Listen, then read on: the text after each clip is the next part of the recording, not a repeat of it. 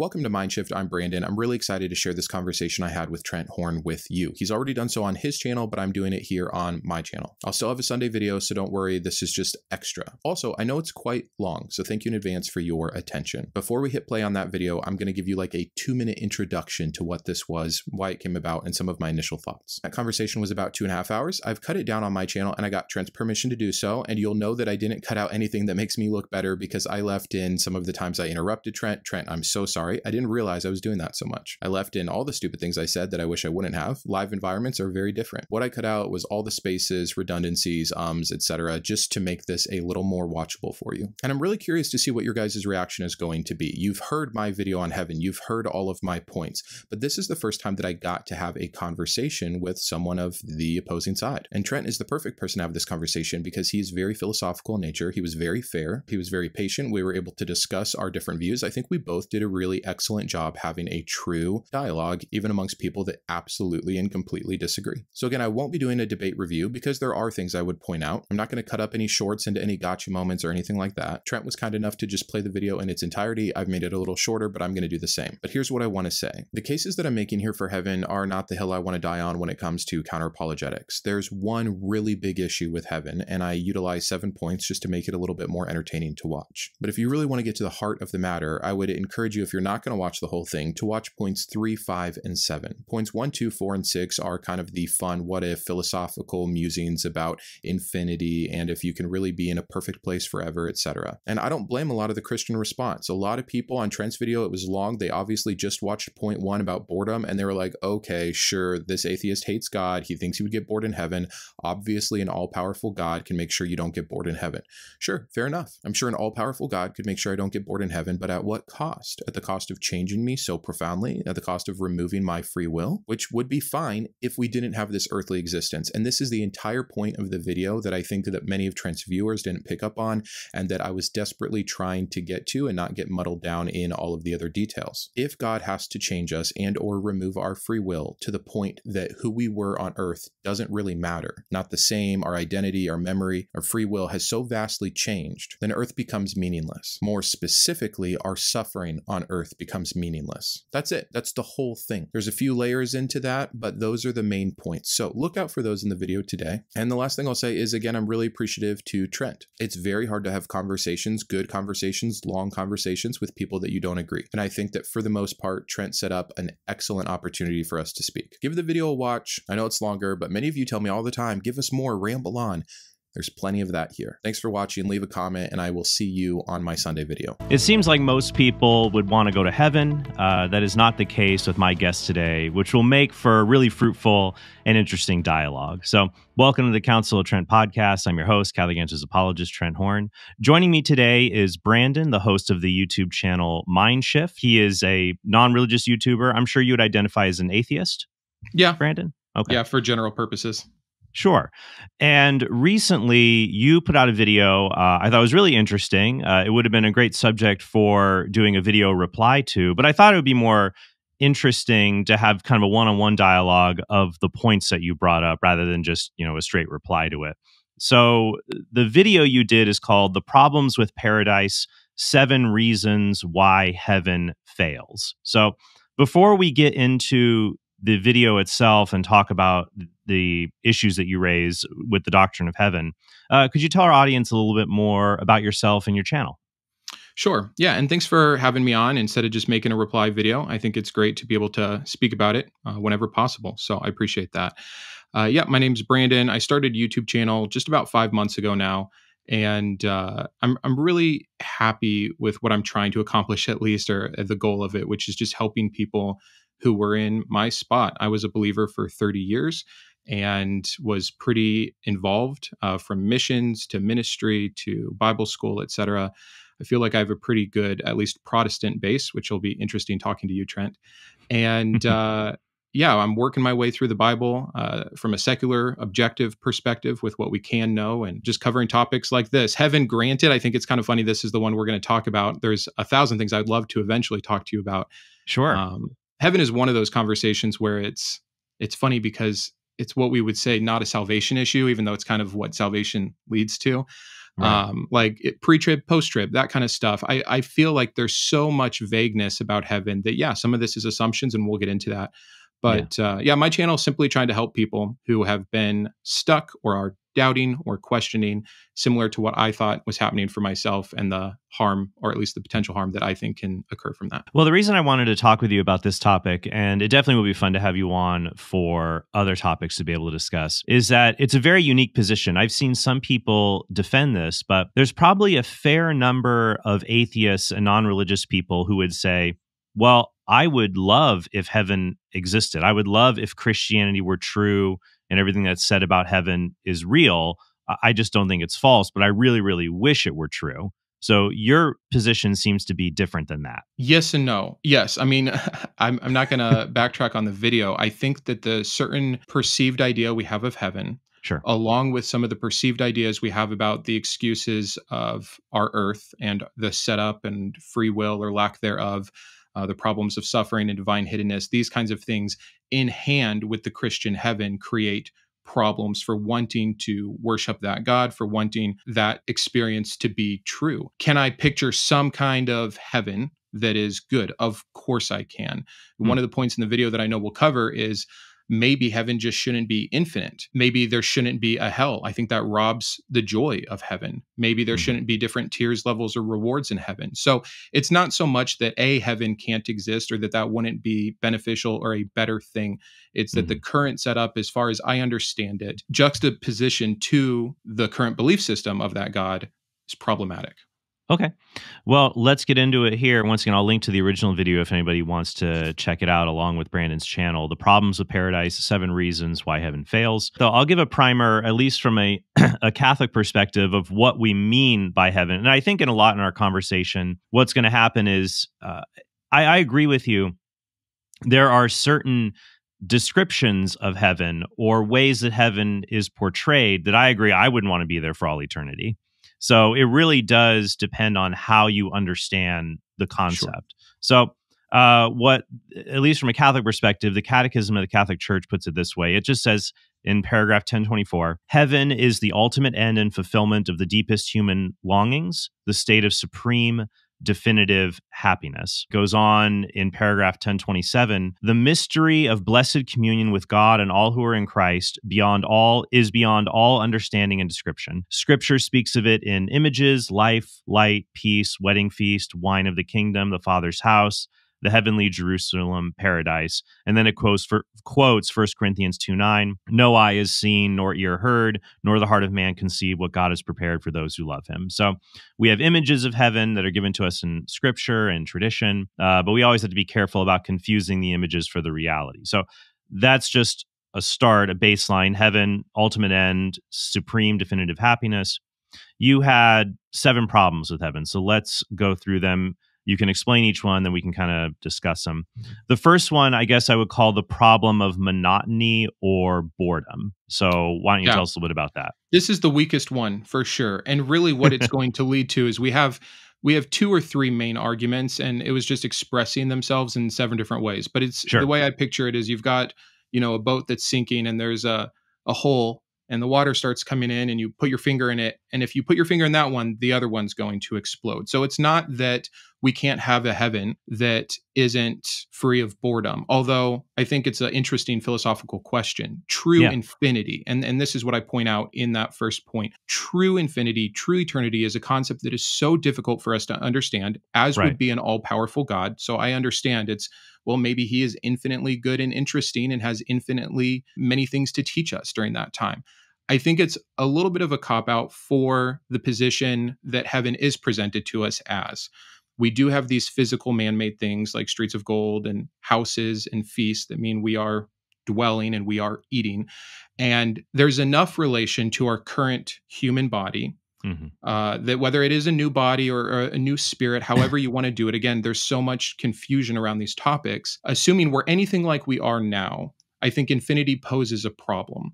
And I think that problem gets broken down over the course of a few subjects. And I don't know how much we want to tackle this first point. But I think that this is a fair point, that the idea of something never ending, there is a fear of, oh, well, what if I run out of things to do? What if I am bored, tedium, monotony? I think that's a common concern that people would have. And it prompts us to think more deeply about it. One thing when I was thinking about this is that boredom and monotony, it may not be a property that arises from a circumstance as much as it arises from the disposition of an individual. So, for example, you could take two people and have them perform a task, a repetitive task over a set amount of time. And it could be the exact same task, but one person is bored out of his mind and the other one isn't.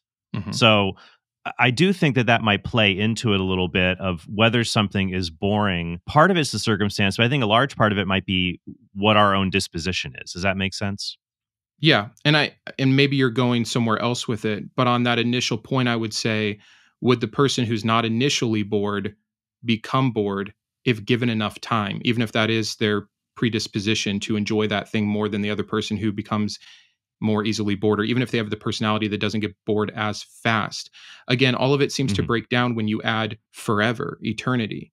Right. And I guess when we think about eternity term, we have to be very careful with, because God's eternity, at least from a Catholic perspective, is different from eternal life that we would have in heaven. So Catholics believe that God is timeless. So God's eternity, as the philosopher Boethius put it, would be the whole and complete and simultaneous possession of endless life. But I do believe that in heaven, I think we will have bodies. We'll have the resurrection of the body. We will experience the passage of time. How that passes, that also factors into the boredom element here a little bit. I do not believe we will be timeless, because we will undergo change. We will have experiences. To be timeless isn't really proper to us as finite creatures. But when it comes to our experiences, I think you're agreeing with me. Yeah, a person can have a different disposition, but what if it's endless? We're never going to have all of the endlessness at once. It'll always be another day and another day. So the question is, will there be a suitable change? Will there be something that keeps us from becoming bored? And I think that if you look at, well, if God is infinite and there's infinite goods that we can understand and enter into, that'd be one element to prevent things from becoming boring. I also think, and this is from, I was reading an article from my friend Randall Rouser, who is a Protestant theologian, and he talked about how there are things we do that are repetitive but never become boring. He gave the example that he always enjoys sipping a morning coffee out on his porch in the Canadian wilderness and just taking that in. And every day he's done it 2,000 times in a row. Sure. And because there's familiarity there, it's always something that he looks forward to.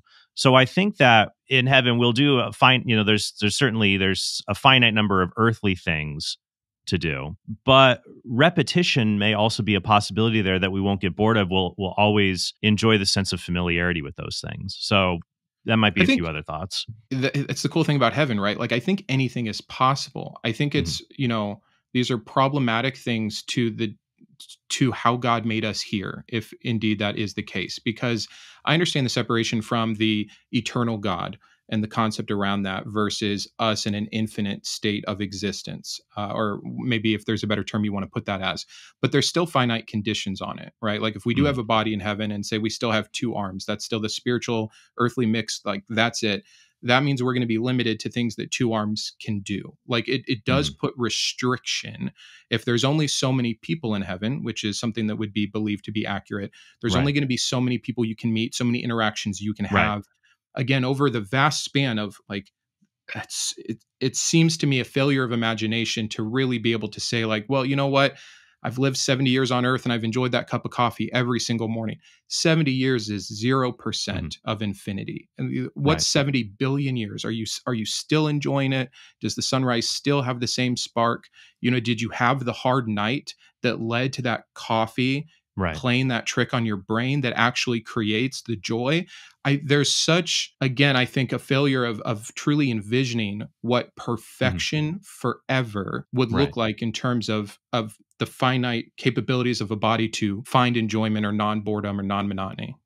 Right. I do think, though, that the objection of failure of imagination does cut both ways. And I think that would be more for those who think that heaven would be boring. I agree with you. And this is something Peter Kraft has a book, Everything You Ever Wanted to Know About Heaven. And he imagined experiences in heaven might begin with learning everything that can be done to learn about life on earth, and then having perfect communion with other people. So I think what's important here when we talk about life in heaven, there are these particular instances, these moments we have on earth where we experience this wonderful kind of bliss. And an important element of that is that time is something we're not as concerned about. You know, we'll be wrapped up in a conversation with another person and we're thinking, oh, it's getting late, I got to go to bed. Heaven might be, what if you didn't have to do that? That you have these moments of this kind of bliss, and they're very, very brief in this life. You know, that intimate conversation that you have late at night with someone, or that sheer joy you share with your child in a particular activity. And I notice sometimes that when we have these particular moments, the flow of time is a little bit different. Because when you talk about things being endless, 1 second after 1 second after 1 second, sometimes it's always interesting, right? That when you go through an experience, the way that you appreciate time in it, it can feel longer or shorter based on it, you know? For sure. Relative, So- yeah. Yeah, so I think that those little instances of it, could we have that in heaven? And I think so, in an endless way. Now, I think you might say, yeah, but if it's endless, then what? So it's like, you know, earthly things, communion with other people, which I agree will be finite. Then after that would be entering into the mystery of God. And I think that the only thing that would make heaven pleasurable and not hellish would be the fact that God is infinite. I know that Joe Schmidt recently, he had a poll on his YouTube channel, he has Majesty of Reason, and he asked people if you would want to live forever in this universe. And I said, absolutely not. Because what would happen is eventually in 40 trillion years, it's just me and a bunch of hydrogen atoms.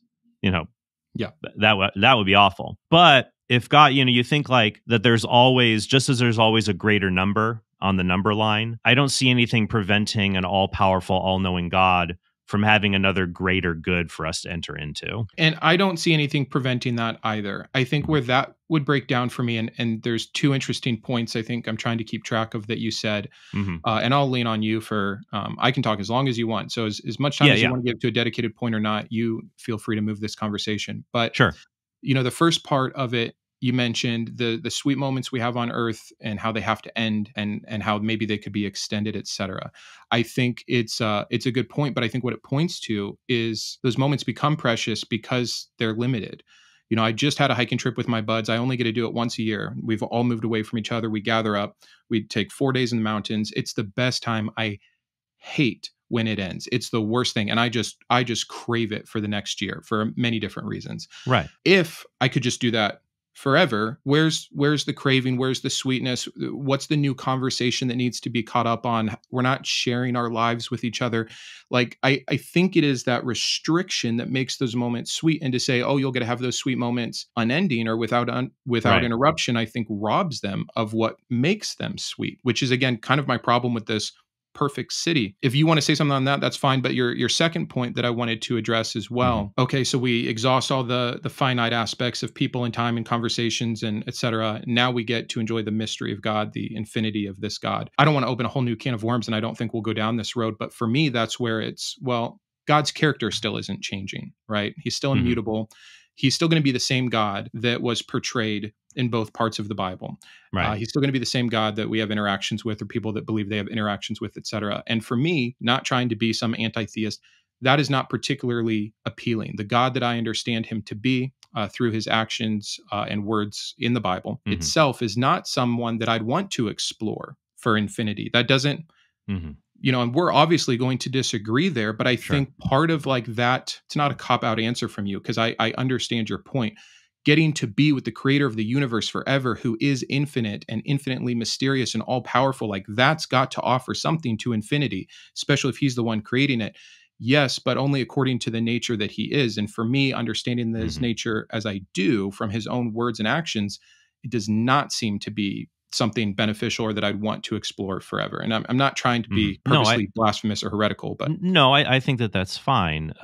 Do you think it is possible for God to define God as unlimited being itself? God is perfect goodness itself. So God is the unlimited ground of being, perfect goodness, beauty, unlimited in knowledge and power and goodness, as I said. Is it possible for that for that reality to exist? I really don't know. I Hmm. think that all we can do is look at what we have. And I think that all of those descriptors are descriptors we typically try to give to a god because we're trying to build a creature better and bigger than ourselves. Hmm. But I don't think that that maps on to the reality of, again, what, if we're going to consider canon, whether it's Protestant or Catholic, has to say about this particular creator. If you were asking me, hey, if there was a god like that that definitely existed, could you imagine being in his presence forever? Yes, I would love Hmm. the option for an opt out because I don't know how that's going to go.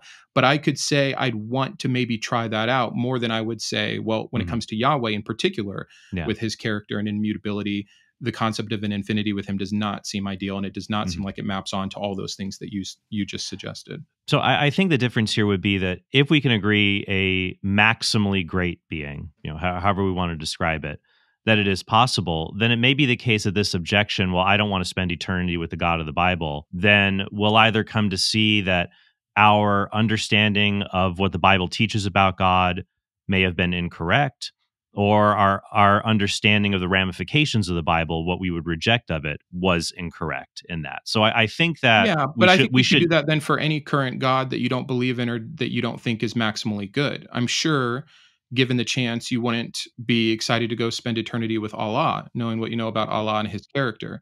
If I just said, well, yeah, but what if we're wrong about Allah? right.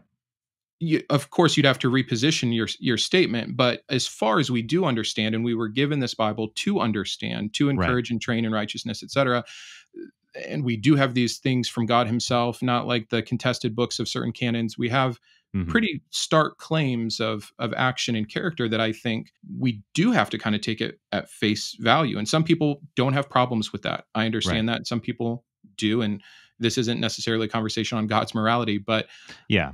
I think the two cop outs that are not, I'm sorry, I really don't mean that. I think the two excuses that come into play for this first point is, well, what if God's different than how you think He is? Right. Which, if He was, I'd probably still be a Christian. So I mean, it's hard for me to argue from that side. Sure. And two, like, what if He creates an environment that is in a way that we can't understand it to be now, which is totally fair. That's the fairest one. That's why I said this is probably the weakest point. Sure. But he goes out of his way, supposedly, in this book to list certain aspects of heaven that we can know. And under those conditions, it seems like he either is going to have to change us, which is going to be a problem, and that's another point. And so we'll get to that. Right. Or just I really can't make sense of it. And you're right, it cuts both ways, failure of imagination. But from the information we do have, I think that's Hmm. the most honest position I can have. We can transition to the second point based on one comment you made here, which will allow me to comment a little bit on something you said earlier, like about those moments that we have with other people that we don't want to end. You said, yeah, I could even see heaven working for a finite amount of time as long as I can opt out, which to me, that's a euphemism for being able to commit suicide. No, in heaven, I think it would mean opting out of heaven. I think would be we don't. Again, it depends what perspective you're taking. True annihilation, right? And I know you don't believe in annihilationism, but that to me is the best outcome for eternity. Is just the absence of existence. If we can't know some of these things, like if I had to place a bet on Yahweh's heaven, Yahweh's hell, or Mhm. just true non-existence, the opt-out feature I'm talking about would be, okay, heaven is not working out in year 9 billion. Let's go to the non-existence route. If you want to call that suicide, you can. I think that that's a little bit inflamed unnecessarily, but Well, I guess I threw it out there. It's no more inflammatory than cop out, for example. sure. So, And I tried to take that back and sure, say excuse. but I think it's important for us to say. Then I think we should call it annihilation. Like suicide is to say, and this does bring us to an important point here. Like when I talked about like all of us when we reach death, especially when we have these relationships with our loved ones, I don't think we ever get to a point where we're like, yeah, I'd like this just to be done now. I've kind of had enough of you. I think there is that natural desire for especially these goods between persons to continue on. But it would seem here the only alternative to that would be self-annihilation under your perspective, that we have these beautiful experiences, but you want to at least have the option to commit self-annihilation, to be reduced to go out of existence. So this ties into the second point a little bit because you mentioned that there in your original video, and that would be what we might call the slavery objection. And you said they all kind of tie together. Maybe you can expound on that, and then we can go a little bit more back and forth on Sure. that. If we can't leave, or if we're changed in a way so profoundly that we don't want to leave, even though we're given free will on earth, to the point where the whole idea is, well, yeah, you don't have to be with God. If you don't want that, he's got a place ready for you, which I think is a really horrific answer to hell. I'm not saying you've made it. I'm saying it's a pretty common apologetic on, if you don't want to be with God, God gives you that. He doesn't really give you that. It's a gun to your head, infinite torture. So my point is, if there's no other choice besides trying to avoid as much punishment and pain for as long as possible, or be in the presence of this God that I may not find beneficial or enlightening, or someone I'd want to explore eternity with, or given just even existing infinitely in time, if those are the only two options,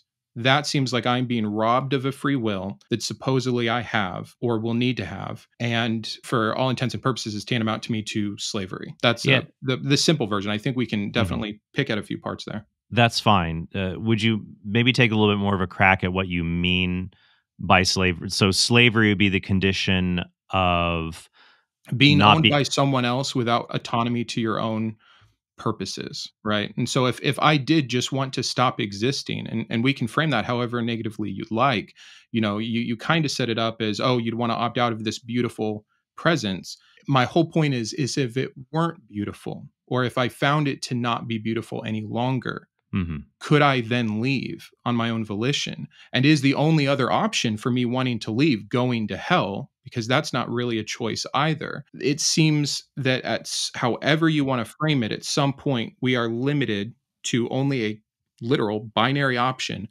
of existence forever.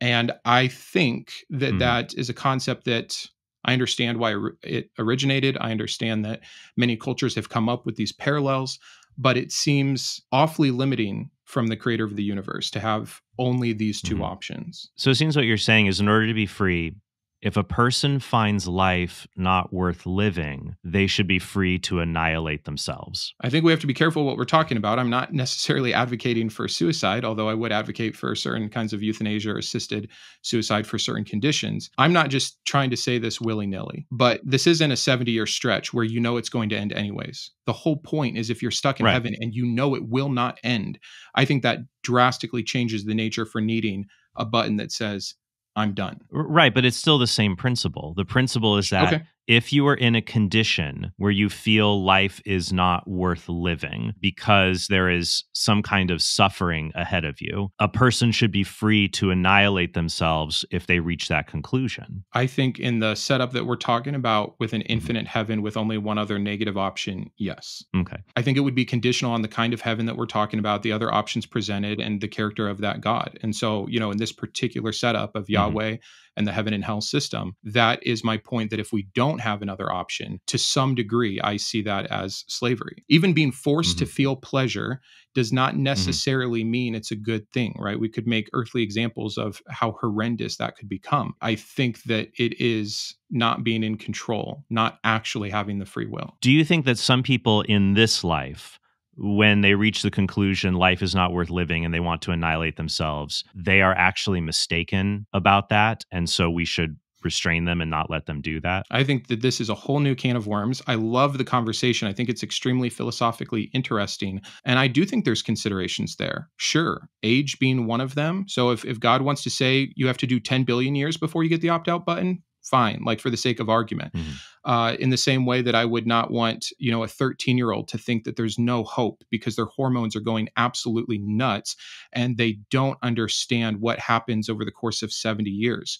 But I think it's a false analogy. I think that there is a state we're going to be in immediately in heaven, right? If there's no tears, death, sorrow, or sin, how can I have bad information to make this bad choice compared to the 13-year-old who doesn't have life experience to make this bad choice? Like I don't see them as nearly equal. Well, I think, though, the reason that I'm putting this here is that I'm just testing out the principle. It seems Sure. like your concern is that heaven would eventually reach a point where it would be a life not worth living. And so one should have the option of self-annihilation. However, in this life, there are many, many examples of people who falsely think life is not worth living. Now, I think that that's true all cases, that I don't believe in making divisions about who is okay to commit suicide and who isn't. And of course, that's a separate issue. But what you're asking for here, your concern about in heaven, is you're saying, I'm worried that I will be forced to live a life that is not worth living, and that would be a kind of slavery. My counter to that is that just as people are mistaken in this life about whether life is not worth living. In fact, the majority of cases, I think you and I would agree, the majority of cases of people who seek suicide, you would probably say they are actually mistaken and ought to be given mental health treatment, other things. Sure. That they're mistaken about that. It wouldn't fall under your narrow set of criteria of, yes, life actually, the amount of life you have now or whatever it'll be is not actually worth living. Sure. And we can pick a really high number. We can say 99% if you want. But I think it's because they are, like you said, dealing with maybe a mental condition that won't exist in heaven. We'll have fully intact awareness of the perfection of the situation if it does indeed exist. My whole point is if heaven isn't what it's claimed to be, or just for the sake of actually enjoying heaven while we're there for the first 20 trillion years, like comparing that with a 70-year lifespan and someone who is sick or doesn't have all the information or is being harmed. You know, I don't think it's fair of me to say that if I were stuck in a completely abusive situation and there's literally no way out or no way for me to conceive of it getting out, I understand what drives people to take those unfortunate, drastic measures. I haven't had to be in that position myself, so it's hard for me to judge it. But I have to imagine with all faculties and zero suffering in heaven as claimed, I should be able to make an educated decision. Just the presence of that button being there says there is free will. You are not stuck here. To be stuck there, I think, immediately robs us of one of the pleasures that would be required, which is some sort of free will or autonomy. And I think my reply to that would be that just as we don't enslave people or take away their freedom when we forcibly prevent them from committing suicide in this life because they falsely believe life is not worth living, we are not slaves. We do not lack freedom. If it is the case that in heaven, life is always worth living, and so choosing self-annihilation would always be irrational. If you put that precursor on it, that in heaven it's always worth living forever, then you've immediately robbed the statement of the potentiality of it. I agree with you. If heaven is a place where it is that you would never want to leave, then yes, we would never need a button to allow us to leave. My entire presupposition with this, and it wasn't even just based on Yahweh's heaven when I gave it in the first example, it was if there's an infinity that I am subject to, which is so different than our earthly experience. Knowing something is going to end is enough sometimes to tell someone, wait 10 years, see what changes. When someone's at year 8 billion, what are you going to tell them to wait for? What information don't they have? What part of their brain is broken? Like, I do understand the point to a degree, but I think that it's just apples and oranges for what we're trying to talk about here. Right. I'm just getting back also, because this does go back a little bit to the monotony boredom objection or the experience of heaven being hellish. This also tracks to a little bit more of a morality question of, are we slaves if God doesn't allow us the ability to self-annihilate? And I do think, I'm so sorry if I don't want to cut you off, but I remembered something you said, and I think it's pertinent to the point you have arrived at. I think we'll just have to disagree on this particular point, because what you were trying to say is, okay, it's not slavery when we force people to not commit suicide here. And I don't think it's always the case, but I think sometimes it's the case. I think when you have a terminally ill patient who's, pick whatever number makes you more satisfactory with this, 92 years old, and we know that they're going to die in 6 months and that the quality of their life is going to be awful, and every single one of their friends and family members has died, and they're alone and cold with their money being sucked dry from them that they'd otherwise love to give to charity, and they're being told they can't get off the merry-go-round. I think that is slavery. You've completely taken this person who has every reason and every capability to make this decision for themselves and said, you can't because I'm morally uncomfortable with it. That to me is slavery here on earth. And I think that's more akin to being stuck in an eternity than the example of the young person who is just not fully developed their prefrontal cortex. Well, and dealing with some how about a trauma. young person who ends up as a quadriplegic? And they say, I don't Sure, want to live. I think there's considerations. I don't have all the answers for euthanasia in our current life. I think there would be some serious understandings to take on. What is the level of communication they can have? What are their desires in life? What kind of friends and family do they have? What access to, are they quadriplegic in a first world country, or are they in a third world country? Mhm. I mean, there are so All many right. things to consider. Sure. that- And I don't want to, we could easily get sidetracked to debate about euthanasia and assisted suicide and its merits here. Because I think, though, you definitely have a dividing line where there would be cases where if you prevented someone from committing suicide, they'd say, you're enslaving me, you're taking away my freedom. What you're saying is that somebody could make a decision to commit suicide that is rational, given their analyses of the factors, or a decision that is irrational, Sure, I'll given agree the with that. analysis. Yep. Right. Yep. And so we both agree that it's not slavery or taking away their freedom or doing something wrong to prevent someone from committing suicide for an irrational reason. So if it were the case in heaven that it would always be irrational to reject that which is perfectly good, then I would say we're not slaves. We're, like the whole point about slavery, it's like, yes, we're human beings to own another human being, especially like an adult and an adult. But like, let's say like a parent and their infant child, they have a lot more authority over that child, where if Sure. they were to treat me that way, Yeah. that would be tantamount to slavery. But like, for an example, like if I said, whenever you make a decision, do you always try to do that which is good? Or do you always try to do that which is reasonable? Would we say, oh, well, then you're a slave to the good. You're a slave to reason. Oh yeah. I What's wrong with that? the utility of the word slavery having different unfair connotations, for sure.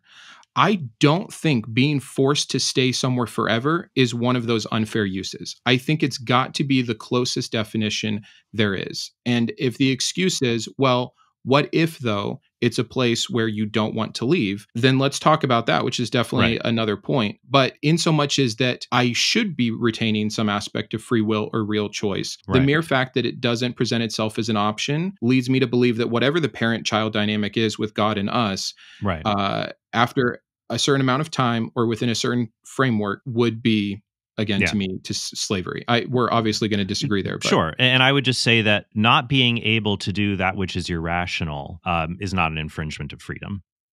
That's how I would put that. Sure. Let's do to point number 3, third problem. That was related to free will. You were concerned about heaven, free will, sort of a dilemma that's posed there. Why don't you tell us about that? Either the way around all of my objections thus far have been, but what if it's not this way? What if God changes you? Or what if his presence causes something in you that changes your conception of it now from your earthly perspective? Right. Fine. Totally understand that. That could absolutely be the case. And it would satiate some of those problems. Mm-hmm. It would introduce a new problem to me. This is my analogy of plugging that hole. And now here comes the other one.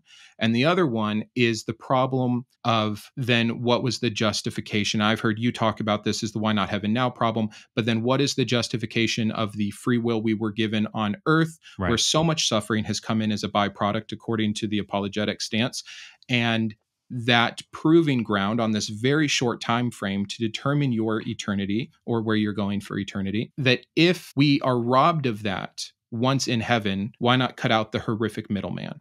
And so, that's the general point. And I've only heard you talk about this briefly, so I'm really excited to talk to you about it. It was you and Alex O'Connor had a conversation, I think 3 or 4 years ago, where it was kind of brought up as a side point. So I'm genuinely curious to kind of hear your fuller thoughts on it. Yes, why not heaven now? Because, and this fits into some replies to the problem of evil that I actually don't agree with. Because, and this was similar, I think Alvin Plantinga has put this forward, and William Lane Craig has adopted it. This idea that it's not feasible for God to create a world where everyone freely chooses to do that which is good. Maybe I think it's trans world depravity. There's just some people, if God makes them, they're always going to do what's wrong. And I don't think that's the case. I think that God could create a world where everyone freely chooses to do good. So if God is able to do that, why doesn't he do that? Why does he create a world like this? And my answer to that is that the most basic answer, it's not a sufficient answer, but the most basic answer to the problem of evil is that God is justified in allowing evil if it's to prevent greater evils or to secure greater goods. So I think that a world that journeys from imperfect to perfect is better than one that is just created in a state of perfection. And I think it's interesting here. I think there's a little bit of this objection has a little bit of tension with the previous objection, the slavery objection. Because I think that if I were to say, well, imagine a God who creates you immediately in a state of perfection, of loving him and adoring him and never choosing otherwise, that would be considered like the divine puppeteer, the Stepford. It's better, like the creepy Stepford Wives, that film based on the novel where the husbands all create their robotic perfect wives. You might say, oh, well, sounds like God just creating his own little slave army instead of letting people have the dignity of choosing to become perfect and being involved in that. So do you see where I'm noticing there's like a tension here that if God just makes it all perfect, it's like, he's just this slave master who made us all without a choice. But then if he gives us a choice, it's like, look at all these bad things that happened. I feel like there's a tension there. Yeah, except to me, it seems like he's erring on both sides of the spectrum of harm. Like, let me try to explain it from my angle or how I'm perceiving what you're saying. So we have Earth. My problem is suffering here on Earth, right? The extent of suffering. I think some suffering would be necessary. I'm not going to be one of those people that say, oh, we shouldn't have. I understand why we need pain sensors to have utility in the world. I understand a many great deal of this, even missing someone to enjoy their company. Sure. It's the extent of the suffering for one. Yeah. And I think we have an unnecessary or an overextent of that suffering to justify the end goal. And then when we do get to heaven, according to you, then we are still moving straight into that, my problem with the slavery. So now we just have two problems. If it is indeed the fact that we can maintain our free will in heaven, and thus it was necessary on earth, it leads to my first few issues. Like, okay, well, the boredom and I'm not trying to have it both ways. I'm saying there's issues with both apologetic versions of heaven. Either we do have free will, so let's talk about the issues there, and sure, there's some of the weaker ones, or what I believe, just on the basis of no tears, death, sorrow, or sin, is we don't have free will in heaven. We simply can't. And if we don't, then he might as well, even if I would agree it's bad, going back to the slavery thing, skip this also bad part of unnecessary suffering. Well, I think we have to define what we mean by free will. That is a little bit of a tricky term, right? I mean, lots of people define it in different ways. I'm partial to definitions of things could have been otherwise, because there's some people, even among atheists and some Christians, who have a compatibilist view of free will. Free will is just being able to do what you want. So if in heaven you always want to praise God and you always want to do certain things, you will have free will. I am not as big a fan of the compatibilist definitions, which, like I said, some atheists hold and some Christians hold. Yeah. For the sake of the conversation, I'm not a big fan of them either. If you can't want what you want, then how free are you? And so, but common ground. Very good.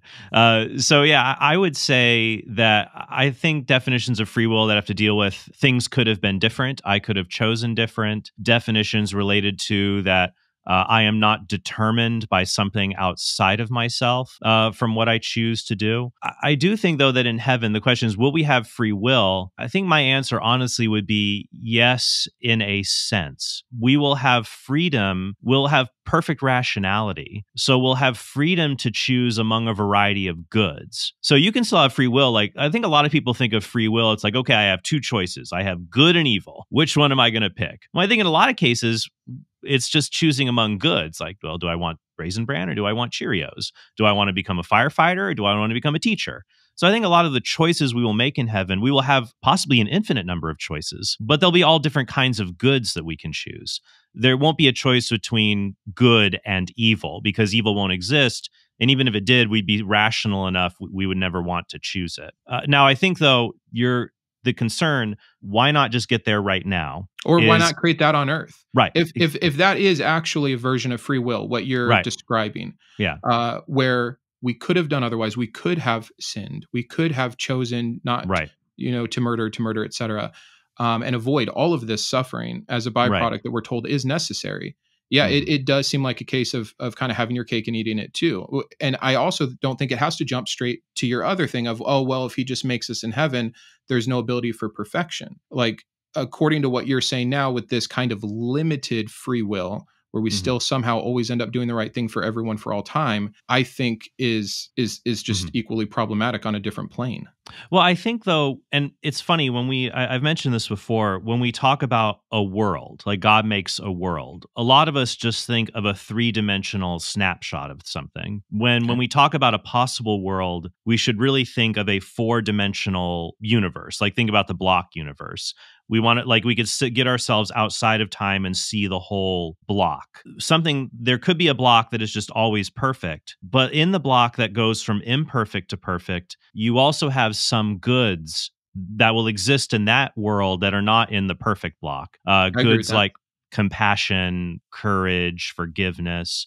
So that's not the whole answer to the problem, because I also don't want to get sidetracked in the problem of evil. We could be going on about that forever. For sure. But I do think the answer to the free will objection will go back to, yes, God could create a world that is perfect, that is free from sin. But if he can bring about greater goods, ultimately conquer evil, then there's a justification there for him to do that. And I do think, yeah, you've got these unique goods in the imperfect to perfect scenario that are worth having, even if there is suffering that's involved, versus just the perfect scenario, because everyone can be justly compensated with infinite happiness. I think there's an issue with compensation. I think that it, to me, seems flawed and bad. You know, our first example of compensation in the Bible is really the story of Job, and I know it's not the same thing, but it's kind of representative of that. That hey, there is a certain amount of allowed suffering, even unnecessarily, that is going to be okay in the end if you just hang with me here. And that is going to fail in comparison, of course, to heaven, you know, getting double kids and double riches and double servants. He doesn't get double kids. I'm sorry, but his kids become more wealthy and they are more beautiful. And he does get a lot of double possessions. I only mention that because it understands that the children have a different value than the possessions, so they can't be replaced. A little. The fact that they are, you know, the girls are more beautiful, so he can get more. Again, we don't need to get on a Job apologetic. Sure. I think that's going to be its own thing. But I think that it shows that compensation is a flawed concept, and this seems to be a concept from the beginning of how God plans to reward or just, again, compensate us for suffering.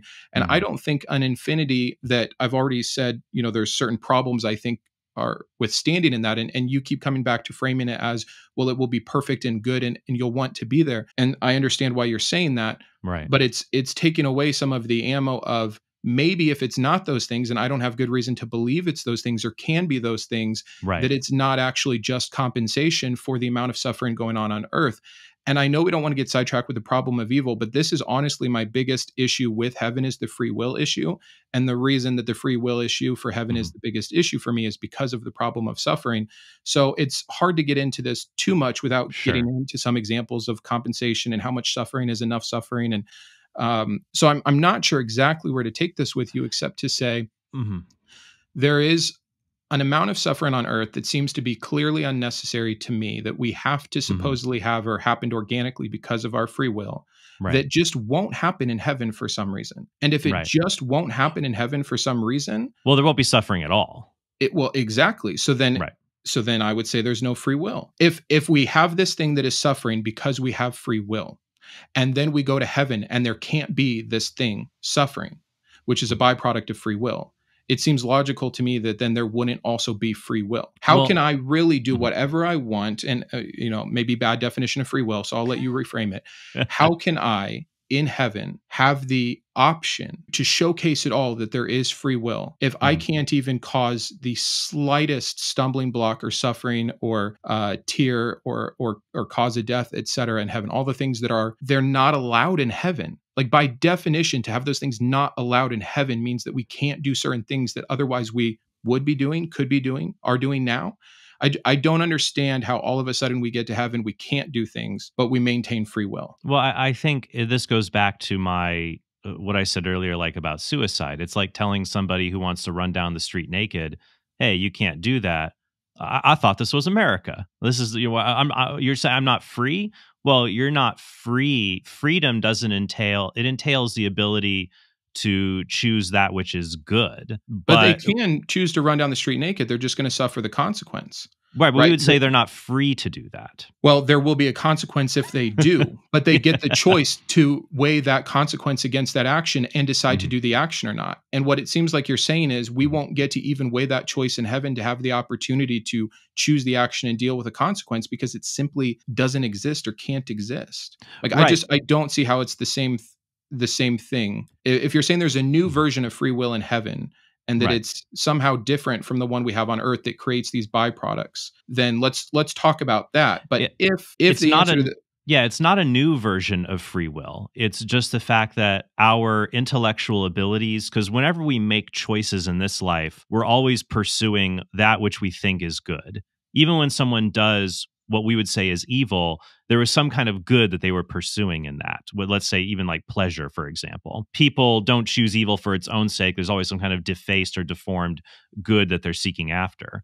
But if in heaven we are free from sin, our bodies, we have glorified bodies, so that we're never deceived again. So we will always desire the good, we will correctly apprehend it, and will ourselves to choose it. I mean, maybe you can logically conceive of doing evil, but there would just be no mechanism for doing that, because the only reason people choose evil in this life is because they either fail to understand the good or they lack a willingness to seek after it. But if our wills and rationality are perfect, evil is not a possibility out of that. Yeah, and there's a lot there.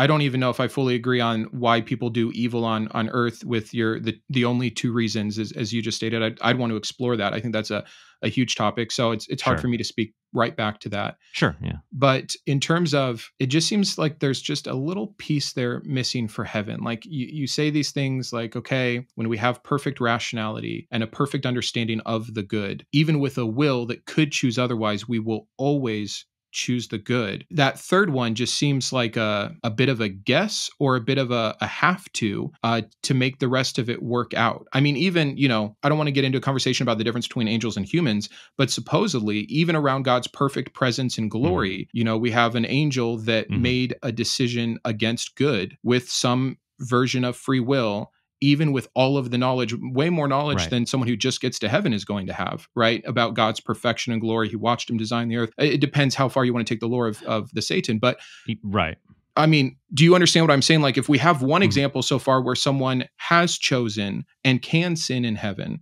that sin can exist in heaven. And I would say that's a little bit different. That deals with the creation of the angels, because they're created beings. They're not eternal like God is eternal. And so they were created beings. Right. But what I'm saying is that their creation and their ability to choose God or not choose God is different than what is called the beatific vision, us being in the immediate presence of God when we are in heaven, versus whatever choice they made and however their vision of God was mediated so that they were, able to make that choice or not. Yeah, we may not have enough information about the difference between where we would be in heaven and where the angels were in heaven, but I think that there is a bit of a problematic stance, and it definitely wouldn't be the crux of my argument.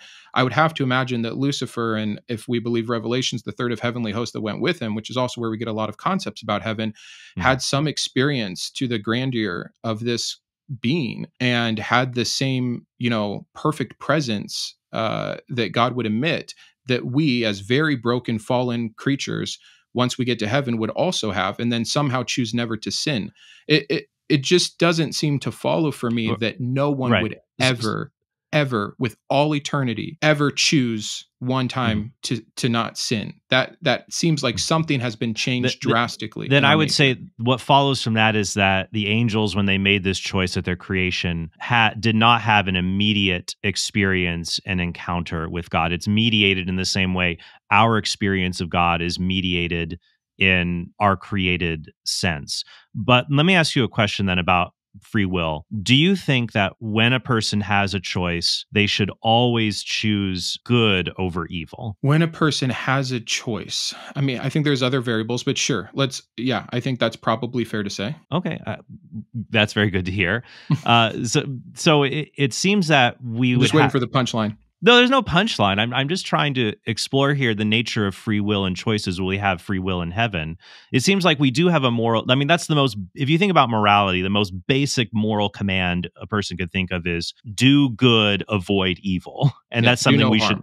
should, right. Sure. And, but not even do no harm necessarily, because sometimes that's a subset of it, because sometimes doing good isn't just avoiding harm. It's also going out and benefiting others, things like that. Always choose good over evil. We should always do that. And so if the good is a real thing, like if God just is goodness itself, and we have that unmediated union with God, what is called the beatific vision, then I don't see a problem with us ever wanting to choose something else, that we would be immediately in God's presence in a way different from how we choose God here, or even how the angels chose for or against God at the beginning of their creation. And that God, like I said, he's infinite in power, goodness, and knowledge. What would prevent an omnipotent, omniscient being who is pure goodness itself from giving me the ability to always choose him in perpetuity? Sure. Then he's given you an ability that you otherwise didn't have while still on earth. Right. And Yeah. so there is something new that's happening in heaven that Yes. is allowing you to no longer do the thing that we do here. Right. So we're back to the original point to me, which is, why not heaven now then?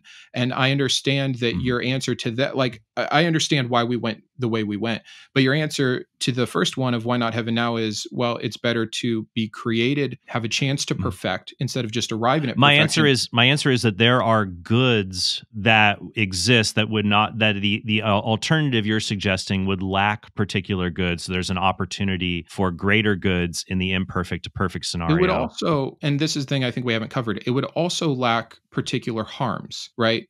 Like heaven. This version of you're saying, and maybe if you want to restate it, that's fine. But you're saying that in the other example here, where we lose out on the ability to be perfected and have that spectrum towards the good, that we miss out on certain goods like compassion because we never experienced, what we needed to achieve compassion. Right. But we also then would lose the chance for all those harms. Like, what is better, to have a lot of harm and some new goods, or to have only goods? To have only goods. Well, I think that okay, so I don't have compassion anymore because I never experienced watching a child starve to death. But now there's also no starving children. Like, to me, I would be willing to give up some order of positive things or set goods for none of those harms to ever have existed. To create dying children just to figure out what empathy is seems totally unnecessary to me. Right. Can we not be created? And also, by the way, I think we're putting limitations on this all-powerful God all of a sudden. Right. Can't we be created in a way where we can appreciate something like empathy without the extreme horror that there is, or not? I would think a God could do that. And even if he's bound by there's organic, cause and effect that we have to allow in a system, then I would be willing to lose those harms at the sake of knowing certain other goods. So I would say that this, as I said, this is getting a little bit into the problem of evil versus just whether heaven is a good thing or not. And it seems like the objection is, well, this is all would be really good. It is really good. It's so good, we should just have it right now. Which is going to be a different objection. But I think to tie it all together, I guess a question I would have that might help tie it all together is, if God, by that term, maximally great, being that you would want to exist, is unlimited in all of his attributes. If God existed, how do you think he should treat us? I don't know, because I don't have that omniscience and that all power. But I think there's got to be an obviously better, if I can imagine one in my weak human state, to some degree, any degree, even if I have no idea the specific precision structure of creating a soul that can do this, then I think already we have an issue. Like, again, you're saying you don't want to get in the problem of suffering, so I'm biting my tongue on many examples that I think would take us down a rabbit hole. Right. I'm just trying to figure out that if God existed, because you're saying this is bad in the world, this is bad in the world, this is bad in the world. What should God have done, or what is the typical way he should treat us to say that is in accord with what a perfect being would do? Well, I think you can answer this a lot of different ways. I mean, one, I'm fine saying I don't know, but a God would know. I'm totally fine saying that. If you want me to guess at certain things, I would say forget compassion and empathy if it means just getting rid of sickness, illness, and death. I'm fine. I wouldn't know the difference. I think that something better than what we have could be created, even if I can't say with what specifications, No, by a God that is truly all I, beneficial, I agree with you. all powerful.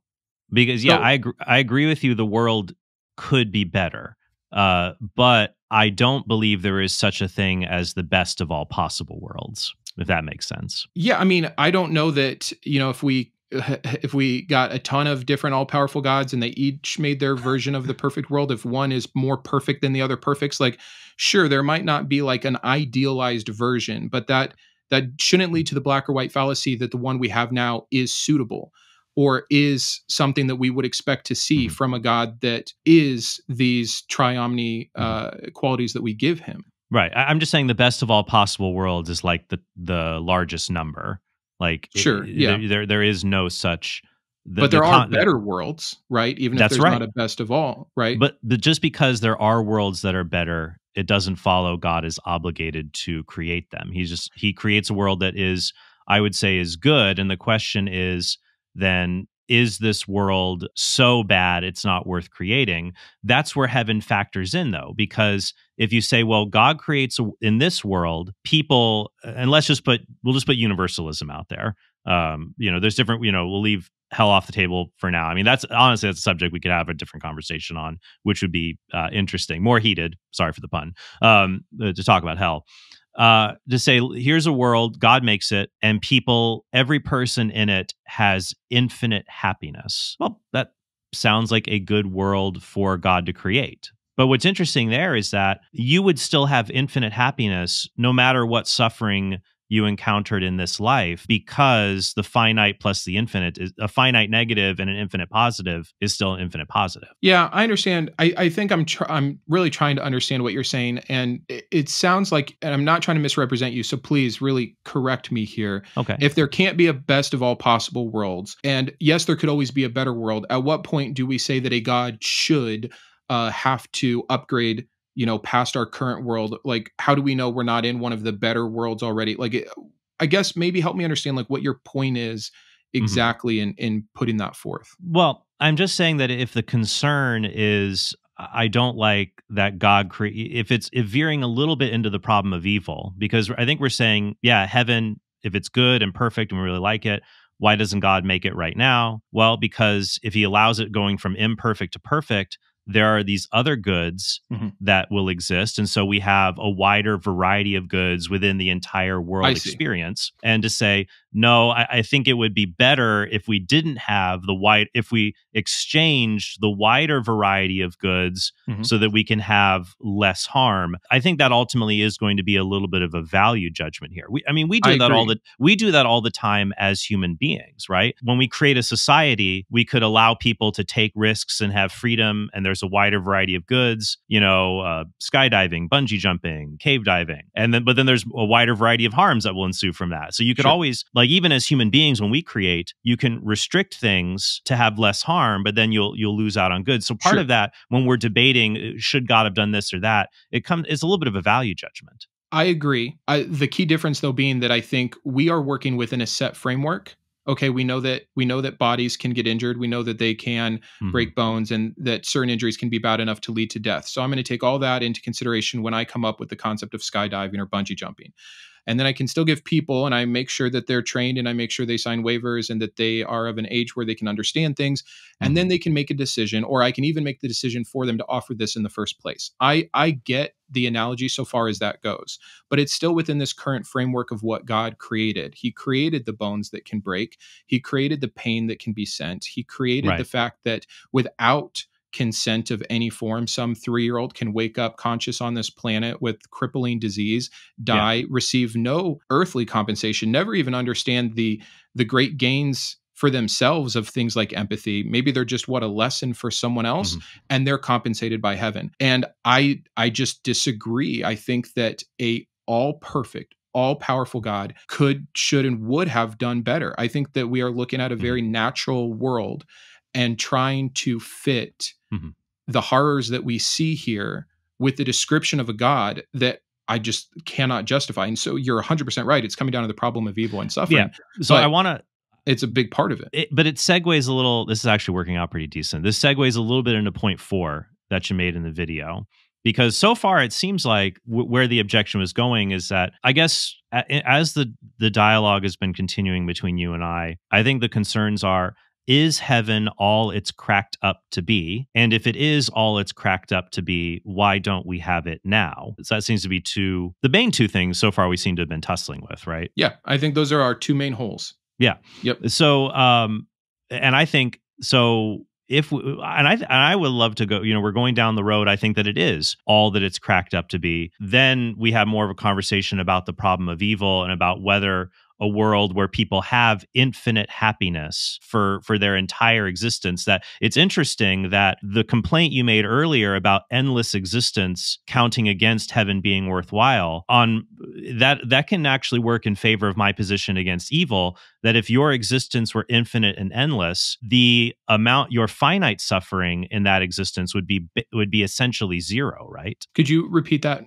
If you have an existence of infinite happiness, and part of that existence is finite suffering, then that means the finite suffering, the amount of it in comparison is essentially zero. Yeah, except that one is happening on a plane. I mean, we're having to assume a lot of things, I think, to make that work. And I think that some of what we have been, dialoguing about is that statement is making a whole lot of claims that I haven't necessarily agreed to thus far. I think, and I said this at the beginning, I understand a set amount of suffering. My argument has never been there should be no suffering. Yeah. So yeah, we're in agreement that some suffering on an earthly realm for a small amount of time compared to infinity. I hear exactly what you're saying and why it cuts both ways. You're just saying it's gratuitous right now. I think it's absolutely gratuitous. And I also don't think that the current version of my understanding of heaven is compensation for it. Okay. But yes. Well, okay. Well, let's go to point 4. This works out really well. So your fourth concern was that pain is kind of necessary, that the absence of pain in heaven would be a problem. Yeah. Which is interesting. Yeah. Because you're, and it's good you said you're not absolutist about pain. You think there should be, that some of it can be helpful to life. Yeah. Yeah. And I would like to think that if I was an all-loving, all-perfect God, I could figure out that balance. It's not something that I would even say in an earthly realm I would be able to say, this is exactly how it should be.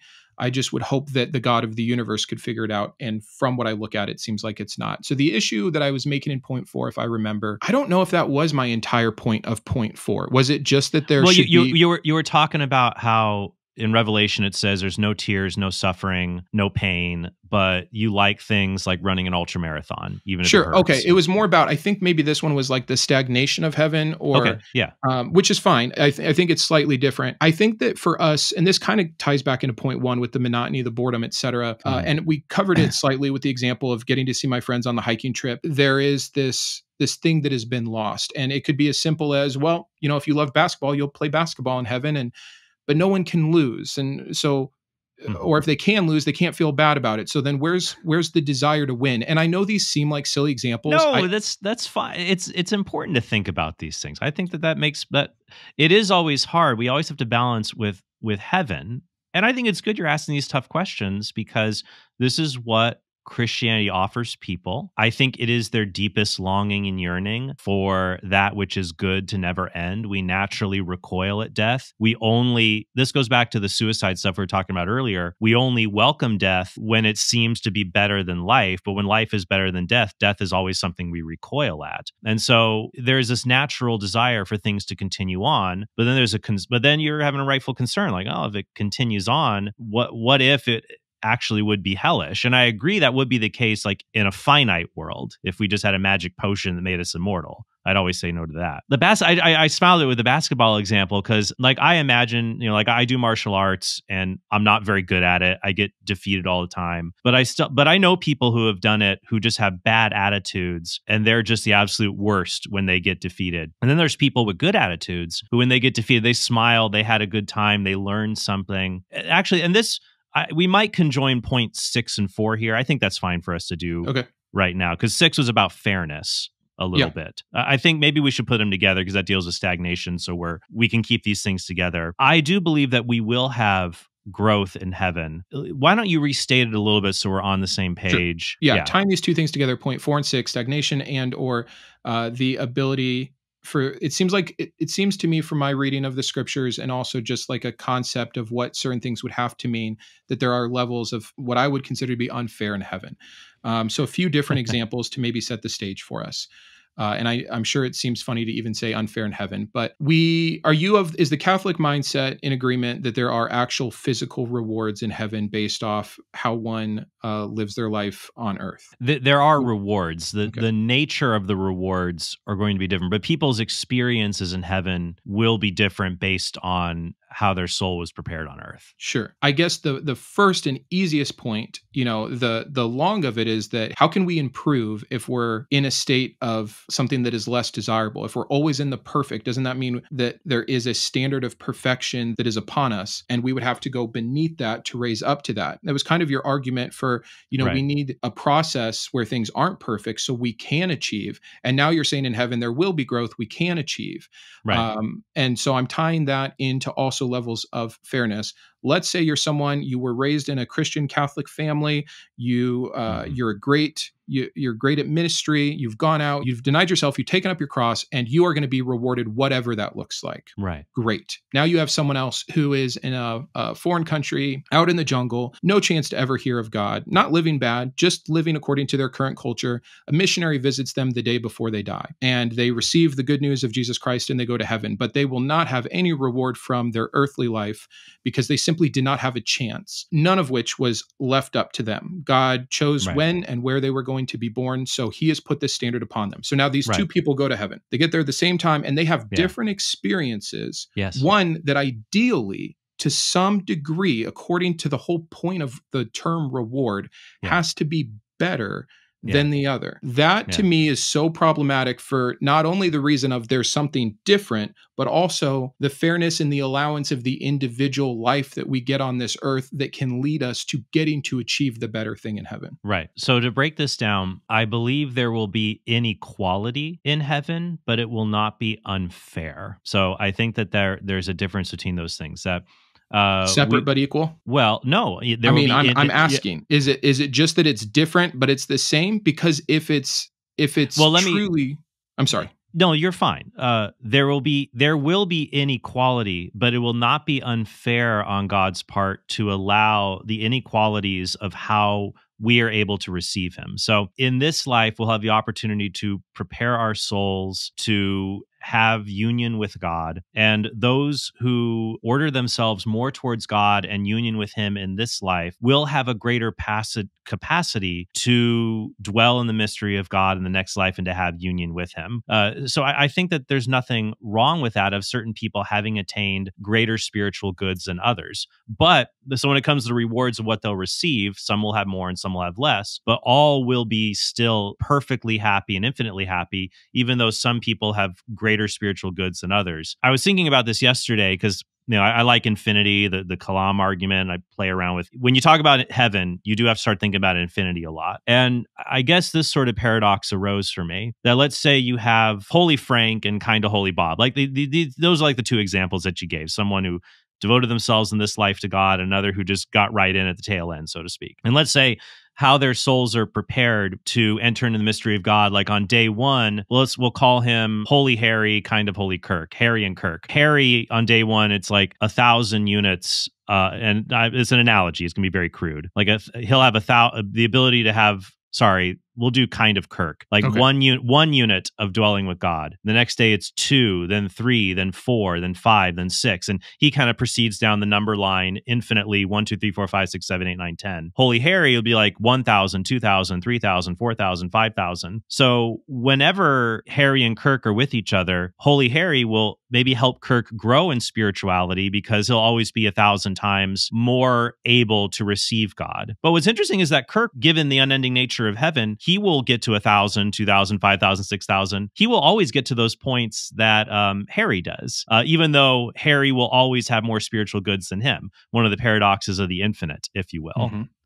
So different infinities. There are different infinities. That's right. So I think that the mathematical study of infinity can maybe help us understand some of the ways how there will be differences in heaven, but there will still be infinite happiness. So if it's just a matter of time, which is essentially what you're saying, they might start off on some unequal footing, but everyone, even though infinity, we're saying, doesn't have an end, it seems to me then that kind of Kirk will never reach our other guy, right? If God is truly infinite in his goodness and mystery and in the understanding, there's no stagnation there, he'll never catch up. So somewhere along the line, our other guy has had it better. Yes. That seems very silly to me that would be determined based off of when and where you're born, as well as some other concepts. I think that I tie it back into the free will aspect of our time here on this earth, which I don't believe is all that free, by the way, which we haven't really got into and we don't need to. Yeah. But the fact that God will choose who he's going to set up to be able to be in better relation with him in heaven for a perpetual basis, that seems problematic to me. It seems unfair, which is the point. It's unequal, but it would only be unfair if we had a right to these pleasurable experiences and rewards. So if God, because heaven is a gracious gift of God, we don't have an obligation. We can't obligate God. We don't have a right to these things. Any gift that we receive from him is going, that's something that we are grateful for, that he does not, we don't have a right to these things. So we're not harmed if some people receive more than others. I understand that. I also agree we're not harmed, because if everything's perfect in heaven, we can't be in the lack of something, right? Like if we're not suffering, I can't be jealous if I'm kind of Kirk of what Holy Bob gets. But that brings me to the point of, what's then the point of any reward system at all then? The way that God blesses people on earth, according to his word, is he's trying to give them things that they otherwise wouldn't have, that other people around them don't. We see this with blessings and curses all through the Bible. A lot of New Testament gets into store up treasures in heaven, not here on earth. But a lot of the blessings, and if this God is the same to some extent, it seems that God has shown us who he is, that he is the kind of God that wants better things for people that have acted better, and that rewards, whether it's crowns, mansions, or, you've put it more poetically and spiritually, that it is a deeper understanding and tighter communion with God himself. Yeah. But there are some very physical elements, and I'm not sure what point I brought this up. I'm so lost in all of my points, and I thank you for keeping better track of them than me. That's but fine. One of the points was about kind of this physical man-made nature of heaven. Like, we're wanting to extend God this grace of, no, it's going to be spiritual rewards. He'll keep everyone happy. I do think there will be physical realities in heaven, and some of the rewards may be physical in nature. What would be the point of a physical reward to someone that can't suffer or have jealousy or have clout? It seems to me, and this is part of, I see the Bible as something man-made, and telling someone who is suffering, don't worry, you'll have a big house in heaven. Don't worry, you'll be invited to the feast. Don't worry, you'll have crowns and others will not. That to me sounds like a very man-made concept of what an afterlife could look like. And yet I think the idea that a reward only makes me happy when I can see that others don't share in it, that to me is the man-made concept. It's kind of like a petty way of understanding how. I agree, it's petty. The size of the house is a petty thing. Right. Or more that the idea that I get to have it and others don't. That rather, I think, going back to like my martial arts example, like you can have someone who studies martial arts, who gets into it and is used to always winning at things. And they start doing it and they're really bad at it. And they're just frustrated and angry that here's these other people that are better than them and they're jealous. Or when they encounter people that are worse than them, they lord their superiority over them. And that's an evil way to look at inequality. Whereas when you are a really good person and you do a martial art or a sport or a hobby, the people who are better than you feel the good of admiration. You feel the good of when they teach you, like learning from them, you experience that good. And when you meet people that are inferior to you, you experience the good of teaching, of mentoring, of responsibility. And so I think that those inequalities are opportunities for goods for those who are properly disposed, which is why heaven will only be a place for people who are properly ordered to the good. Except that God has to do something to make us properly ordered to the good. You know, the example of whoever it is, though, like that's the grace. Thing that's what God's grace does to us and changes our hearts. And I'll hop on board from a theological perspective, but then it makes the reward so silly. Why? Because what you do on earth can somehow impress God to the degree that you will be set up for infinity with something that is to be more desired, which is why it's a reward, even if it doesn't create jealousy or loss for someone else. Right. It's a blessing from God. It is Him displaying grace to you for what you were able to do. But you have the choice to cooperate with the grace God gives you in this life. Like when you have an opportunity to do, when you are a child of God, you're baptized, and you have the opportunity to display the supernatural virtue of charity. God gives you that grace to be able to do it. You can say yes, or you can say no to it, even knowing saying yes might involve suffering, bearing a lot of burdens to love a difficult person, for example. You are able to do that, and there is a good in that. And the reward comes from the fact that because God is our Father, He loves us, He wants to reward us. He's anthropomorphically proud of what we have done with the grace that He's given us. And so He lovingly rewards us just the same as I would with my children when they choose to do what's good when I ask them to. I understand it to an extent. Mm-hmm. And I think it's funny, though, to keep bringing it back down to like earth to help it make sense. It's the only thing we have around to make analogies with. I understand completely. It's just that it is very representative of like man's nature, I think. It's hard for me to envision a supreme being that is different than us, that is bigger and better than us, that is actually perfect, utilizing these same carrot and stick concepts that we have had to come up with to induce behavior, which is essentially what this is. I mean, God is saying, when you do the things I like, here is something that I will give you that is better for you. And the things I don't like, whether it's just rejection of me, not having faith in me, whatever the stance of salvation is for any particular person, there will be bad things. You know, we have a carrot I don't think it's entirely extrinsic, though. That like part of the reason, like when your child does something good, part of the reward is the moral growth, the discipline, the sense of self-satisfaction they receive. Part of the reward is intrinsic. So God being all powerful, how He orders the world and rewards us for choosing good and choosing to follow Him. I think that a lot of that is going to be intrinsic. The reward is just what it will do to our souls and how it will make us feel to be more conformed to who God is. But I do also think that there's going to be some extrinsic things we might receive in heaven. But I think it is ultimately the rewards. We don't want to think about them in kind of a mercenary sort of way that, you know, we're going to get all of this booty, so to speak. We have to always purge ourselves of an earthly mindset of what that will be like. The idea is they use those like booty terms of streets of gold and large houses and things for a reason. Right? Like, so either God doesn't care about these things and it's all intrinsic growth, which would go back to point 4, the stagnation. Like, I really, not trying to be difficult. I simply do not understand reaching a place of pure perfection and then still needing to continue to grow. That says to me something is lacking. And I understand your martial arts analogy just fine. But I think the difference there is when we get to heaven, the perfection we will have in the sense we will be perfectly free from sin, for example. So we will be perfected and sin will not have a hold over us. We will not be tempted to choose evil over good, but we can still grow in our ability to apprehend, understand the good, to fully enter into it. I think that's where we'll have the capacity to grow, like even in things of our knowledge. Like when you get to heaven, none of us will ever be omniscient. That's a property that only belongs to God. But the goods of knowledge, for example, we will have the capacity to grow in. So we'll be perfected in the sense of being free from sin, but we still have room to grow in knowledge and virtue and many of these other characters. And you think that intrinsic growth is infinite? You don't think there's no arriving? There's no actualizing? Well, there's no, for example, when it comes to knowledge, there's an infinite amount of knowledge.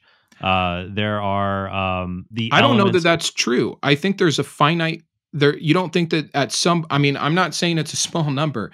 You don't think if God is omniscient, if He truly knows everything, that's everything. You're telling me that given enough time, no one else, if they continue to learn in heaven and truly have forever, can reach that same level of knowledge. This goes to the growth thing, point 4. It's hard for me to believe you won't be able to do. Only God can be infinite because of His timeless eternity and His pure actuality. Well, that property is a little bit different than like intrinsically growing forever or attaining all knowledge. Because the problem is, and this goes back to the Kalam argument for God, you cannot form an actual infinite successively. So if you add finite elements together, they will always be finite. Yeah, I understand what you're saying. I think that you're moving straight on to something else, a different property that I'm not saying. I'm saying, do you believe there will be a truly limitless ability of personal intrinsic growth for the individuals that go to heaven? Yes, but I would say, at least in some respects, and once again, I will be humble as to what exactly heaven entails and what will happen there. All I know is that if God is all good, if he truly is unlimited in existence, power, knowledge, and goodness, then I believe the burden of proof is on the objector, who says, a being who is unlimited in those attributes cannot make me perpetually happy. I don't see a reason to think that that is the case. Someone who is unlimited in all those attributes is being unable to do that. Sure. So for a hypothetical, I could agree with you. I think the whole point of me bringing this particular video up on my channel was that I don't already agree with those things. And but the intrinsic growth element. So I do Sure. think in some respects we will have growth that is endless and has no limit. And that is one reason heaven will be perfect in spite of its endlessness, and will be supremely happy. I think it's also possible in other respects we will have a perfect understanding of the good, and so we will not experience boredom or monotony towards familiar goods as we do in this life. Yeah, I understand. I think a lot of our conversation is going to kind of come back to the same two issues of, well, if all those things are true, then we're just simply not the same. And if we're not the same, if there's not this continuity, which is one thing. Oh, that's 0.5 a little bit on well, here. perfect. Look at us go.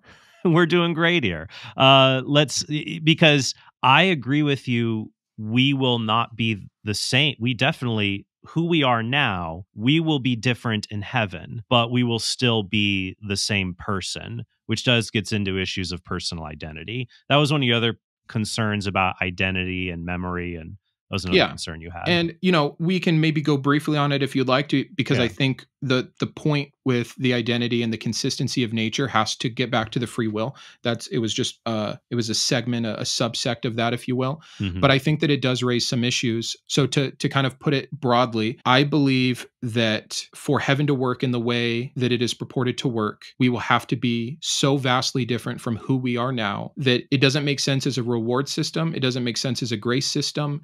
It doesn't make sense for the, again, arguing for the why not heaven now argument, because it seems like he is just taking us and making us the way he always wanted us and putting us in a position where we can act the way we should have always acted. And so it makes all of this unnecessary. And when part of the argument is, well, it was necessary because we needed to perfect so that when we got there, we were X. If we're not X when we get there, I think we have a problem. I think those arguments fall short. And so the continuity of whether it's memory or the same level of consciousness or the same level of free will are all highly problematic to me. And the example I gave in the video, and I'll give it now just as a jumping off point, and then you can backtrack to other points if you want. Sure. Is I've deconverted in the last 3 or 4 years.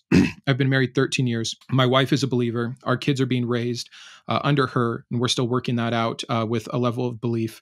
And in this scenario, let's just say I drop dead and then eventually they die. And let's say my son took after me. And so he's a non-believer. My wife goes to heaven. We're told that we have some familiarity, some recognition of people. And if you don't agree with that, we can take it off as a point. But I think the Bible's clear that we will recognize each other in heaven. Right. She'll recognize her daughter. And then one of two things will happen. She will be memory wiped of me and my son, or she will be changed in such a way that she is not only not driven to suffering by the fact I'm burning in hell, or even in a better term, annihilated, that I'm just not with her. This won't be a distress to her because she'll be so physically changed. Or she'll hop on board with the Aquinas thing or the Revelation 19 thing, which is that she will actually rejoice in my suffering because of the justice of God's perfect wrath. And I think that both of those present their own issues. But that was the main take from what is happening to her, right? Like everything she went through, what does it matter then if she has to become someone so wholly new, or she's being robbed of who she was during this time on earth? All right. So first, I'll talk about personal identity a bit, then I'll get into this particular objection. So I do believe that we are going to retain our personal identities. There's actually a note about this a little bit in the Catechism of the Catholic Church, paragraph 1025. It says, to live in heaven is to be with Christ. The elect live in Christ, but they retain, or rather find, their true identity, their own name. When we talk about why not heaven now, I think another element is that one of the things that will make heaven beautiful is that the communion we will have, not just with God, but with other people, the other people will bring distinct spiritual gifts and talents to this heavenly society, that we all just won't be, I think it'd be awful if God created everything instantly and we were all just kind of carbon copies of the ideal man or woman. But like our experiences here on earth give us things like our personalities, our senses of humor, things that are forged in experiences over time. And there will be perfected elements of that in heaven. So you'll have people with, like my wife and I are very different. I'm an introverted, analytic, melancholic. She is an extroverted, bubbly, sanguine.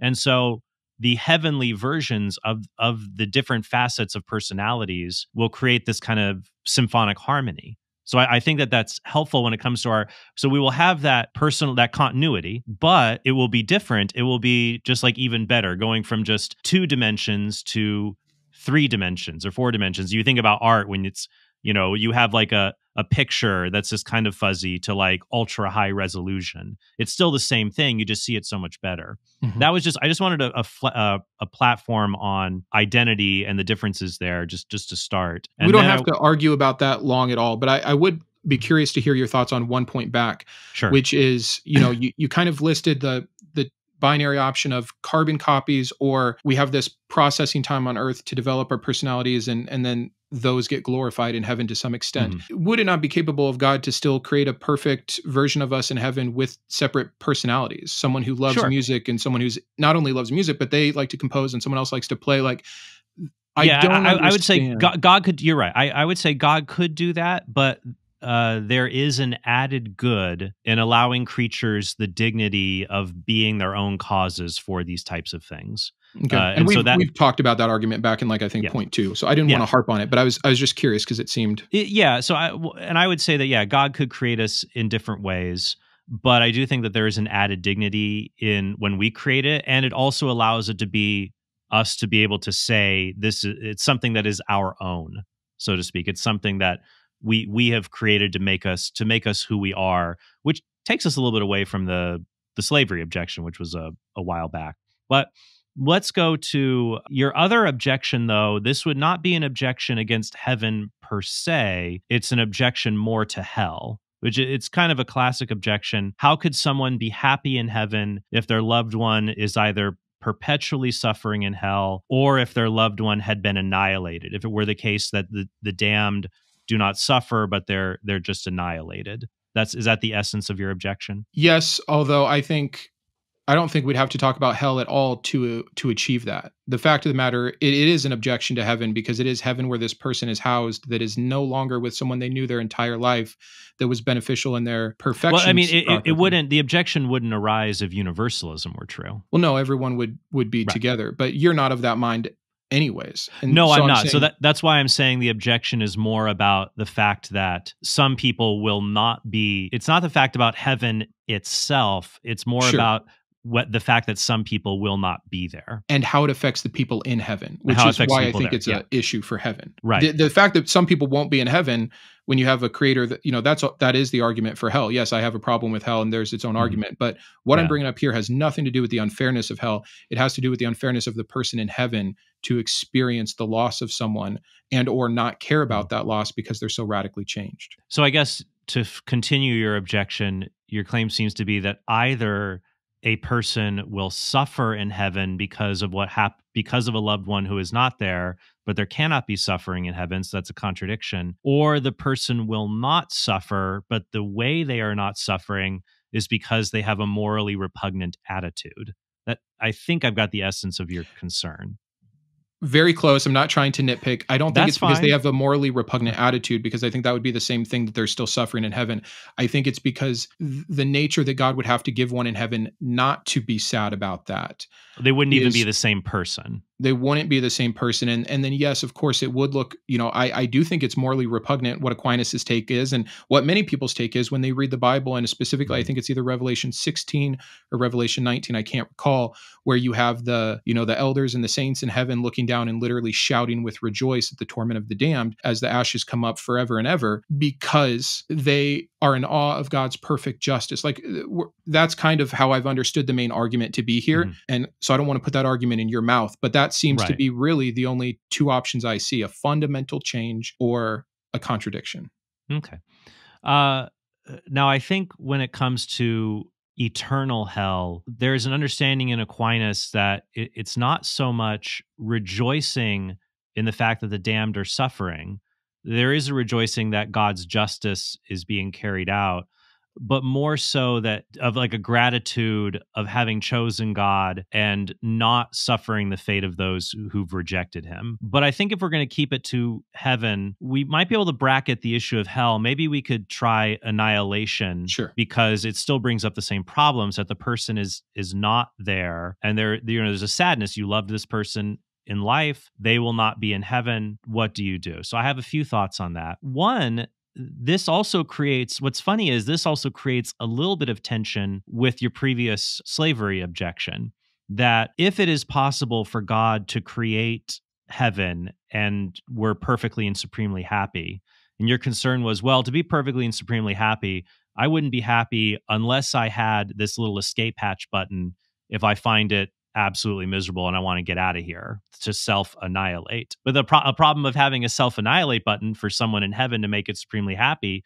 is the effect that would have on all the other people in heaven who would miss that person. Yep. So it would take away from their happiness. So then it's like, so it kind of seems like heaven just is a place where you can't always be happy all the time, if it's also a fair and just place. I mean, that is the basis of the video here, is that I don't think these things work together. And so I hear you saying, well, if we go back to this side, I am presenting more than one case for sure. It's either that we have a system that does not work in heaven, where you cannot avoid suffering or sin if we are these free creatures, or we aren't free creatures and we are more like slaves, in which case problem B. I'm not trying to make it all work together. I'm saying whatever your view of heaven is, here's my problem with it, because I don't know what heaven's going to be like, but there seems to be a non-consensus even amongst believers because of the vagueness of the scriptures, which is fine. We've had to make some guesses. And then some of me is going off the guesses. Some of me is trying to stick more to what the Bible purports on the issue. But I hear you. I don't think it's a contradiction, though. I think it's just two separate problems. Right. So what I would say is that it would be a false dilemma to say, either people are going to be, there's going to be suffering in heaven from people who didn't get there at the beginning or checked out later, or we're essentially going to be slaves so that there is this happiness. Okay, then, and honestly, in no instance your tone, let's get rid of the one neither of us believe, annihilation.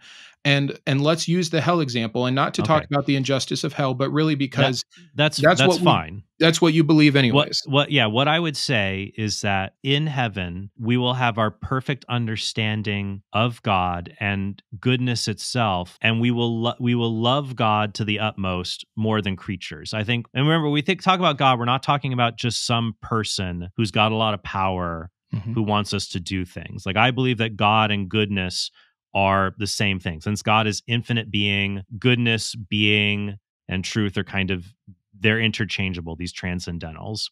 That to be good means to possess being in accord with one's nature. God is the only reality that is unlimited being itself. So he's unlimited in knowledge, power. He just is goodness itself. And I think Aquinas once said that sin is when you love the creature more than the creator. And this can happen what's interesting here, we see this actually even in this life. You have people who love their children or their relatives in disordered ways. They become attached to them in sort of a disordered way where they're not really loving them. They're trying to get a sense of gratification from them. They have an affection for them, but it's kind of a disordered codependency. And I'm not trying to make light of the seriousness of your objection. What about if my loved one is in hell or not? But it is possible you have disordered attachments to other people, whether it's you're callous and cold and don't connect to them, or you become overly codependent on them as a kind of source of happiness. That the balance or true goodness is to understand, to love them for the good for their own sake.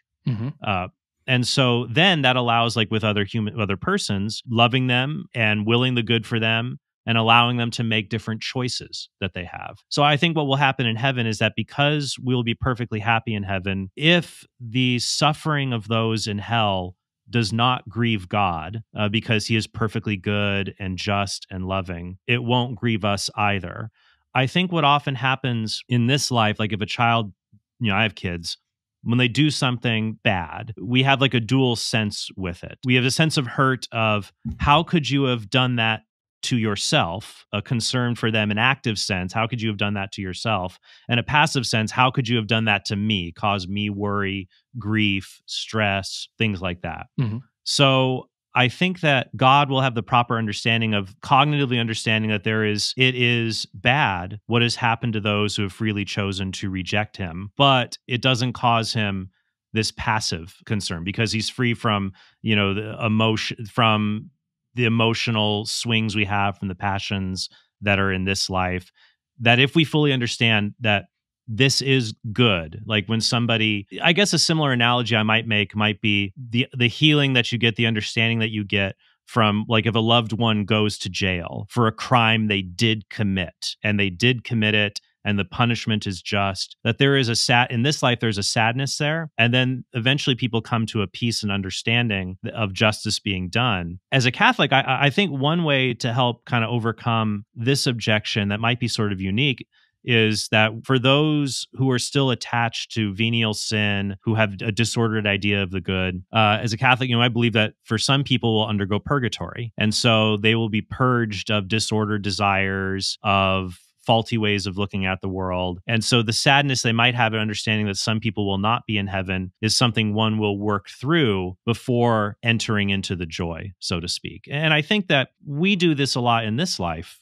Someone will experience a tragedy, and we don't say that happiness is impossible for them. It's something, a healing process we walk them through. So I agree with you that it is a difficult objection, but I don't think that it's a insurpassable one, if that makes sense. Yeah, I hear everything you're saying. I think I have a few issues with some of the analogies. Make it the most heinous crime you want. Let's say my absolute best friend who I've known since childhood ends up hurting a child, and they get a just sentence, and they go to jail, and I miss them, and I deal with that loss. And I understand why it happened. And I understand that separation from society and the attempt at rehabilitation is a desired outcome for them, even though it means I'm not with them anymore and that they're probably going through a bad time. I'm not getting over that. I'm understanding the reality despite the current circumstance. And I would still have moments where I do miss them and where I am sad at their situation and where I could still feel empathy for them, even if they are justly being punished.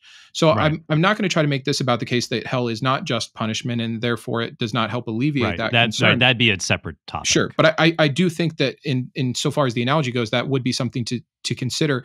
But everything you've said here about, people might be different, have incorrect hierarchies of value on a relationship. My wife will be the first to tell you she loves God more than me, and than me and the children at some different levels, probably depending on the day. And that's all fine. And then, outward towards friends and empathy for strangers, etc.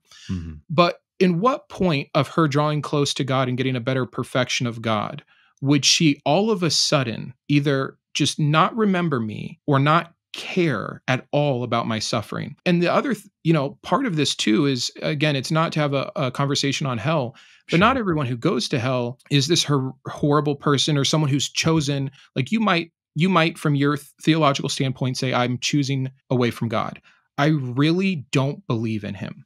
I really just don't. I'm not an anti-theist. I'm not angry at God. I really don't believe in him the same way you don't believe in Allah. And my wife knows that. Right. She doesn't think I'm a bad person. She doesn't think I've turned my back on God. She doesn't think I'm trying to be handed over to my sin, etc. She really knows I just don't have the same level of convinced attitude that she does. Right. So I think like a lot of your analogies were saying like, well, if it was like this, if they thought about it incorrectly like this, eventually they'd get over it like this.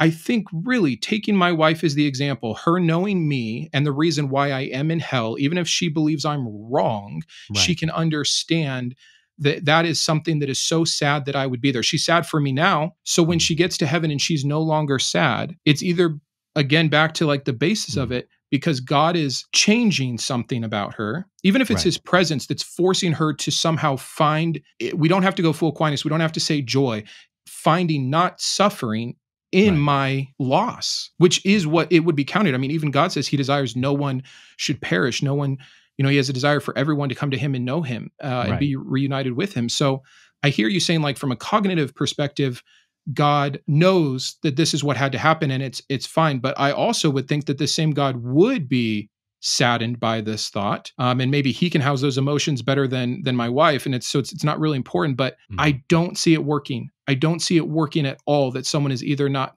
mind manipulated or somehow comes to be someone so different than they were that they can be fine with that. I think it is one of the bigger objections, and I understand like how you've attempted to get to it, but I don't think it measures up. Well, I would say that the growth that we will undergo in heaven, and as I quoted the Catechism before, paragraph 1025, they retain, or rather find, their true identity, their own name. We will continue to grow, but we will be the same person, though there will be radical differences in our ability to understand the good, to be able to value and love what ought to be loved, and to not have disordered loves. That, think about how the fact that what we loved and desired when we were 2 years old versus today, it's radically different. We almost wouldn't recognize each other. Sure. But we are still the same person. And honestly, I don't believe it's like a cop-out, like, because I still see, like, even in my own kids and other people, there are still those little distinct personality traits that were even present when they were like 2 years old. Totally. You still see when someone's 32, 52. Yeah. But there's also radical differences. And so I do believe the presence of the radical differences does not cut against the personal identity problem, that we will still be the same person. But where then is the chance for that growth that allows her to eventually, like, it seems to me it would have to happen instantaneously in heaven because there's no suffering. Well, that's why I think that if somebody still has a disordered attachment to a good on earth, where that they can't love God without this particular finite good, they may need to be purified of that attachment. And so is it an incorrect attachment to love your husband and your children the way that God tells you to? No, like, some things on earth are bad. And I'm not trying to, this isn't to defend my wife. I understand this is not personal. I'm saying philosophically, I'm gonna hide under the table in case you end up in the doghouse here, but go ahead. I philosophically don't understand. We'll take it outside the personal. Any other couple, period. Sure. They're performing their husband and wifely duties, even according to the scripture, or at least one of them is. They are raising children with the example of God the Father, etc. Like, it's not an unhealthy attachment. And if these earthly relationships, even in their highest form, is an unhealthy attachment when compared to the relationship with God, then this just once again goes to my point earlier of God should have just skipped this earthly part, because what is the benefit and what are we learning if we have to change so drastically? When we talk about will we still love one another, I think that's absolutely true. But we have to understand what love is. That love is to will the good for another person. And so part of that involves a movement of the heart, the affectations we have, the joy of when we provide a good for the beloved, and the sorrow when we fail to do that, or we hurt them, or we see them suffering and we cannot help them. And so I think, though, a proper love for another person is to understand we will the good for them. And so, for example, like, some people are estranged from relatives or friends, but we might understand that if they have freely chosen to sever that relationship, then part of love there might be to respect their autonomy, to respect the fact that they have chosen this, and then to look at God and see what God has done in their life versus my life, and the goods that are present, whether it's mercy or justice or the things like that. I think, though, when we compare this, it's always going to be difficult if we think of God as just an abstraction, or as just some guy with a long beard who commands things, versus that which is infinite goodness itself. And that we'll understand that a person who goes to hell, in some way, they haven't just rejected God, they've also rejected us who are perfectly united with him. That they would find God to be extremely unpleasant, and they would frankly find us to be unpleasant, given how much we've been transformed in God. So I think when we go back to like hell and someone who is there, we'll just have that properly ordered understanding, so that we're not we're not aggrieved by it. Now, I know we could get into, is this just? Is Sure. this? Yeah. I've bet my tongue on all of it. Don't worry. Yeah. It's not the purpose of the conversation. I'm 100% with you. But every correct understanding that you're giving about like, oh, having a healthy boundary and feeling, like that is actually the best way to love this person. I agree, but I'm still going to be sad. I'm still going to suffer to maintain that healthy boundary. And even accepting that God is not just some big source of power, that there's so much love and understanding and grace there in his presence, so much righteous justice that is flooding through my veins, that I will have the proper understanding of how much my loved one deserves to be in hell. But think about in this life, when you counsel someone whose wife dies or their children die, they are able to undergo a process of, maybe they are sad initially, but they are able to undergo a process where that is lessened. Yeah, lessened. They might have an acceptance. They might have better tools to deal with what would be a non-utility of emotion. But if you ask anyone, I have yet to meet a person who, when they recount the death of a loved one, I don't know anyone that would say, oh, but I'm glad it happened. I didn't want them here with me. I'm not still sad about it. Like, there's suffering. And to say that there's improvement on that suffering is true, but to say that it is non-existent as it would have to be in heaven is a false comparison, I think. I think, though, the two things that will make it different will be, one, the fact that even in this life, we are able to lessen the sadness of not being connected to other people. So if God is infinite in power, knowledge, and goodness, I don't see his inability to completely ameliorate that. And then number two, I think we'd have to do a deep dive into what makes us sad about the deaths of others or the separation from others. And I think what makes us sad is, one, we are sad about what has been deprived for them. They, depending where you're at, right? That the good of who they were no longer exists, or there are benefits that are no longer there for them. The sadness of us, that certain goods that we had with this person, we will never have again. And so I think that then, if heaven exists, if we have heaven and hell, there are avenues for responding to all of that, so that some of those people will be in heaven with us. But if they're not in heaven with us, there is still recognizing the good of autonomy, of justice, of their freedom to be able to reject God. The goods of that they provided us, of companionship, friendship, that there will be other goods like that in heaven.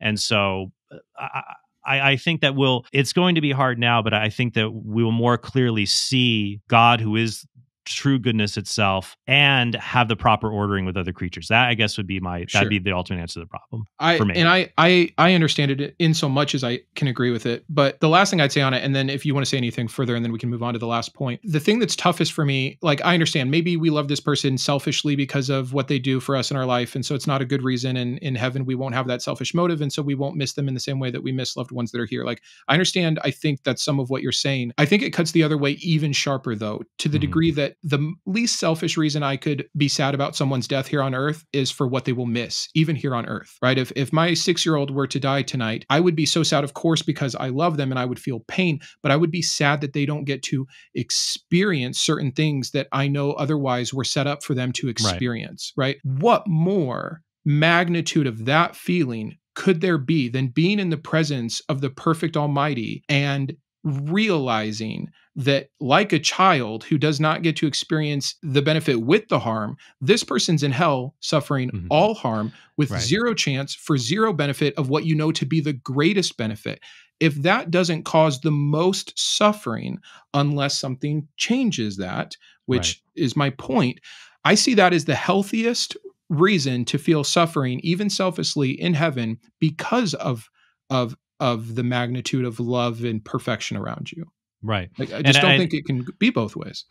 Right. And I think that what will happen in those cases is that if someone dies here on earth and we're sad about the experiences they will no longer have, especially in the case of like small children, there's nothing to prevent them from, well, I mean, this gets into finer points of theology, but one can certainly hold the view, especially among small children before the age of reason, there's nothing to prevent them from experiencing heaven along with other people. So it's either they don't get the experiences on earth, they will get experiences in heaven, or they will will have had enough experiences in this life to have been able to reject God.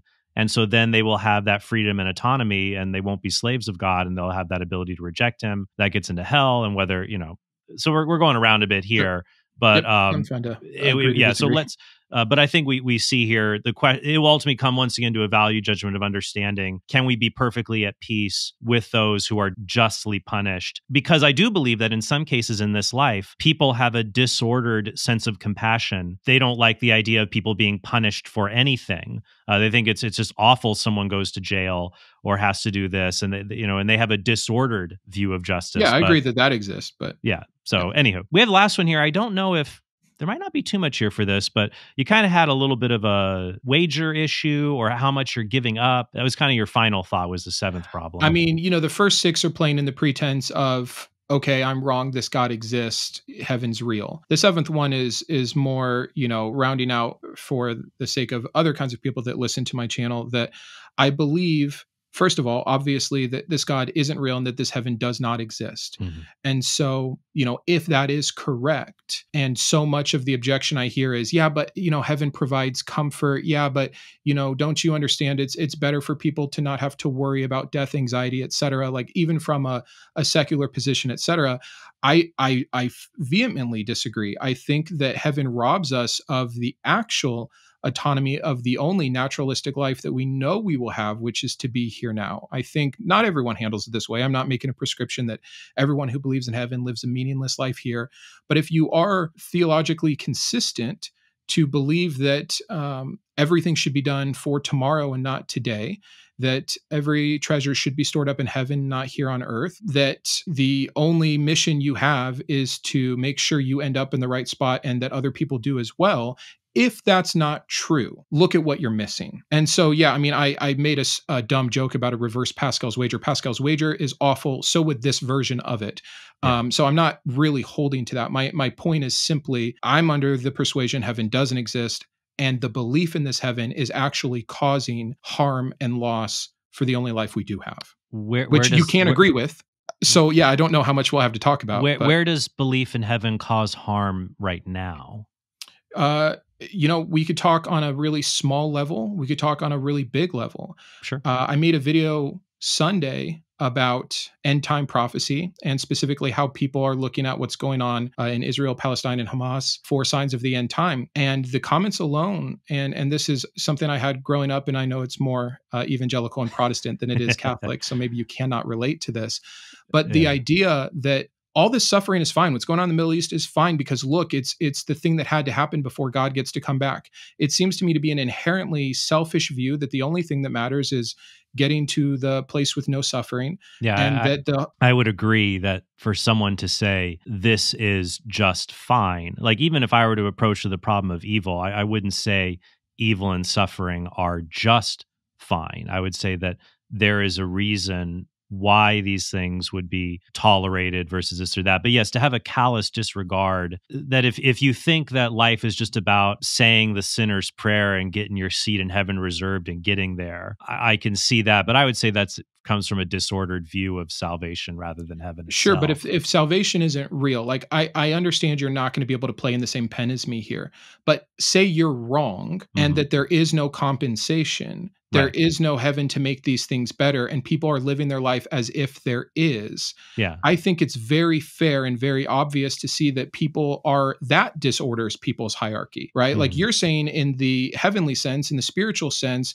we should be God first, then everything else. If God's not real and someone is still God first, can you not see how that could harm relationships, harm families, harm future planning, harm income, harm potential? Like I can see that. And so that's why I think one way we can look at it, as I said earlier, I think that God and goodness are the same thing, like goodness itself. So if I said you should live your life good first and everything else second, and so like this is not just restricted to Catholics, but it's popular among the Catholic tradition of understanding how we ought to live is governed a lot by natural law. The idea that as creatures who have reason and can discern this is good, this is evil, this is neutral, that we can discern. Natural law is the rational creature's participation in God's eternal law. So God makes the universe. He says it ought to be a certain way. If you have the use of reason, you can participate in that. So it seems to me that if someone, heaven is about supreme happiness, being with God, who is goodness itself. If we spend our lives pursuing that which is the good, using reason to be able to pursue it. And I think we also need revelation, because sometimes because of sin, this is odd. People can rationalize all kinds of bad stuff. Revelation can give us a kick in the pants to say, you might make a bunch of rationalizations about why having an affair might be good here. Thou shalt not commit adultery. I'm sorry. So I think, though, for someone who is committed to pursuing the good in this life, that is something they'll never regret pursuing, even if it is very difficult. So even if it turns out, so the point of Pascal's wager is, I agree with you. Pascal's wager is bad if it is about avoiding hell. But if you look at the wager in this way, and this is the true way the wager is actually done, as Pascal writes it, if you are on the fence and you want Christianity to be true, 50-50 on the fence, you really could go either way. There's no harm in just willing yourself to say, yeah, maybe it just is true. And that even if it turns out not to be true, living a life of goodness, a lot of Pew Research polls and other things say that religious people do tend to be happier. I know there's correlating factors there. I don't think you haven't really lost out on anything. I guess that's how I would look at it. Yeah. And I say this as a compliment to your belief consistency, that I think you really cannot hop down in my world of understanding that if this isn't true, you are still going back to, well, okay, the God that I purport to know, even if he isn't true, he is synonymous with goodness. Right. I disagree. If that God were real, I don't even think he would be synonymous with good. The God of the Bible, you mean? Correct. Mm-hmm. Which other than your own personal understanding, which is part of my problem with all religions, yet alone Christianity, that we have a holy book, we have revelation, we have a God saying exactly who he is and exactly what he does and exactly what he wants. And still it's, but the way I understand him is X. But regardless, if indeed this God isn't real, and thus his claim that he is synonymous with good isn't correct, and maybe, just maybe, there are commands to be followed in the Bible that are harmful, like loving your enemies or not preparing for tomorrow because, you think the world's about to end, like what Jesus is telling people in the New Testament. Mm-hmm. And I think very clearly you can get some really bad advice from this Bible and from living in accordance to it. Right. And that advice magnifies itself in harm, especially if it's not true. I don't mean to be sorry. What you said there about picking loving your enemies as a problematic command. Well, that's kind of interesting, because what if you made an objection to hell and I said, well, these people are God's enemies. Who says he has to love them? Sure. We can get off on a tangent about it. I say it I get it. I've seen that verse be, and you can say, it's being manipulated or misused. Yeah. I think in general, if you tell a woman who is battered by her husband that she doesn't have and we might disagree theologically here, but it seems clear to me that the only exception for divorce Jesus gives after he corrects Moses is an affair, and she's being mistreated in some fashion. And when she goes to get counseling from the church, and I've seen these examples, and I don't think these are like one-offs, she's told, submit to your husband. Even Jesus says, love your enemies, yet alone someone that is in servitude over. And I would say here, for example, in that case, the way to will the good for him because he has committed a crime, the way to truly love him is to make sure he is brought under the order of justice for the crime that he has committed, and to legally separate, or in some cases, divorce. The Catholic teaching is more divorce and remarriage. Even divorce can be allowed even under circumstances for safety, things like that. So not to get on a tangent. Sure. That to love an evil husband who batters his wife would be to make sure that he is put under the order of justice, to love him, to prevent him from committing more evils. It would be a supreme act of love to make sure that he is restrained, legally incarcerated, whatever it needs to be, that it's loving to prevent people from committing more evils against you. And so that's where, and so when I go back, that's why when I look at hell, it's like, oh, well, to love someone, placing them under justice, what they freely choose, is actually the supremely loving thing. Not to get the hell gambit back in there. Well, but I would say, yeah. So you're saying, I see what you're saying is that, hey, if all of this is false, if you believe a belief system and it's got these wackadoodle things in it that cause you harm, and you're saying, why do you do the wackadoodle stuff? Well, because I'm going to go to heaven. Well, what if heaven's not there? You've just really cashed out your chips for all kinds of really bad stuff. It's like when I watched a documentary on fundamentalist polygamous Mormons. Sure. It's like, oh, geez. Oh, goodness. But I guess what I would say is that that's a reason why if one pursues a religious belief system, one should also, that's why in Pope St. John Paul II had an encyclical called Fides et Ratio, Faith and Reason. And the opening line talks about how faith and reason are like two wings that raise the human spirit. You would want to, if you investigated, if you believed there was a God, if you believed, I could believe in a, omni-God, God made the world. If you look at a belief system, you'd want to see, is it in accord with the dictates of reason, that we can use reason to understand morality, even if we're kind of fuzzy on some of the boundaries there. Mm-hmm. And so if you had a religious belief system to say, hey, I think in general, like for me, when I was a convert 20 years ago, what attracted me to Catholicism was by reason, the views on abortion already made sense, and the sexual ethics issues actually made sense just from reason. If you have something that is reasonable, it will ultimately bring you happiness anyways. So I guess think some parts of Christianity are reasonable. I think many parts are absolutely not reasonable. And I think that part of what helps you see the non-reasonable as more reasonable is your belief that this God does exist, and if he does, he is wholly good. But I would say maybe for you to get my point more, picture the God you don't believe in. Sure. Many people think Allah is all good, meaning peace, and that following his commands and his ethics are truly beneficial simply because he has all these same claims as Yahweh, or many of them. Would you say that even if Allah doesn't exist, it would be beneficial for people to live their life in accordance with the Quran? Well, I guess beneficial, sometimes that's like in comparison to what? Do you think it could be disbeneficial to live your life in accordance with the Quran? Oh, absolutely. If you're choosing it over that which is true. So for example, but in the hypothetical here, for you, it's a hypothetical. This God isn't true. Like, for the first 6 points, I had to get on board with, okay, let's say this God exists. Let's say he is who he says he is, and this heaven exists, etc. Right. This seventh point is very simple. It is, okay, but he doesn't. And pretending he does can actually get in the way of, here's a simpler example. What would be the utility of taking care of the earth to make sure it's going to be here for the next 5 million years if you really believe that we're going to get a new heaven and a new earth and God can just snap his fingers and that his timeline is correct and he's going to will what he wants anyways? That is a fundamental, consistent philosophical belief one would have to have, that God's in control of what happens on this earth. Yes, maybe we're here to be good stewards, but not more than we are to share the gospel, etc. And so we put our time, money, and resources into evangelizing and proselytizing instead of into fixing greenhouse gas or whatever.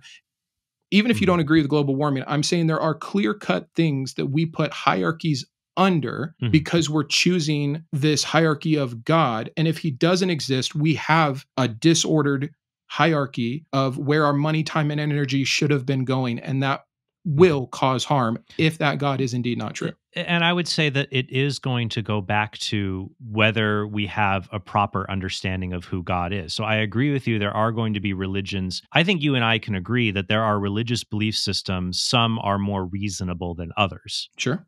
So I think that you're right. I think that is going to factor into it. But if you at least have, but honestly, that's not just religion. That's all belief systems. Sure. I mean, everybody's got a belief system. Oh, yeah. I'm still saying we'd have to come up. I'm not saying like, the humanists have totally figured out morality and everything would be fine if we got rid of religion. I'm not saying that at all.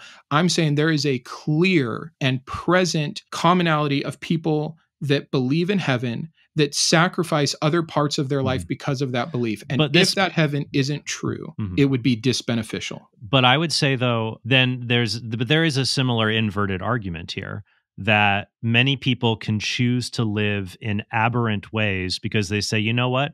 I've got 70 years. After this, I'm dust. I don't have existence anymore. So if I maximize my pleasure in this life and then die with maximal pleasure, I won. There are people who justify all horrible kinds of ways of living because they have that mindset, which of course would So what I would encourage is for people to continue to seek out what is actually true and beneficial in a way that we can measure. And we're not going to get into a morality argument with the last 5 minutes here, but it would include getting rid of all false things. I think it is false and harmful to say I can and should do whatever I want with my 70 years, just like it is false and harmful to say because whatever I do doesn't really matter because God will give me grace since I believe in his son, I will just put all my treasures in heaven and not live for today or help today.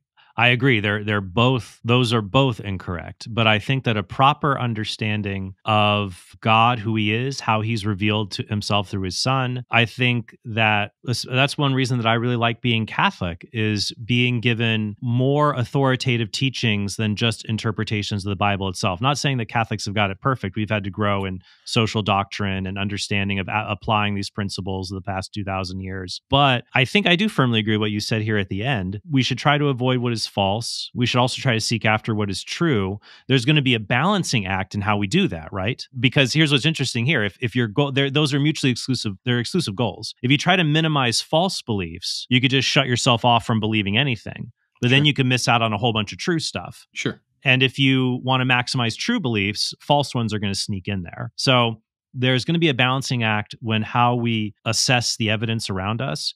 So I do think that when we choose to believe something, you're right, it ought not be for purely mercenary ends, whether it's atheism to live my life how I'd like, or Christianity just to get the heavenly jackpot.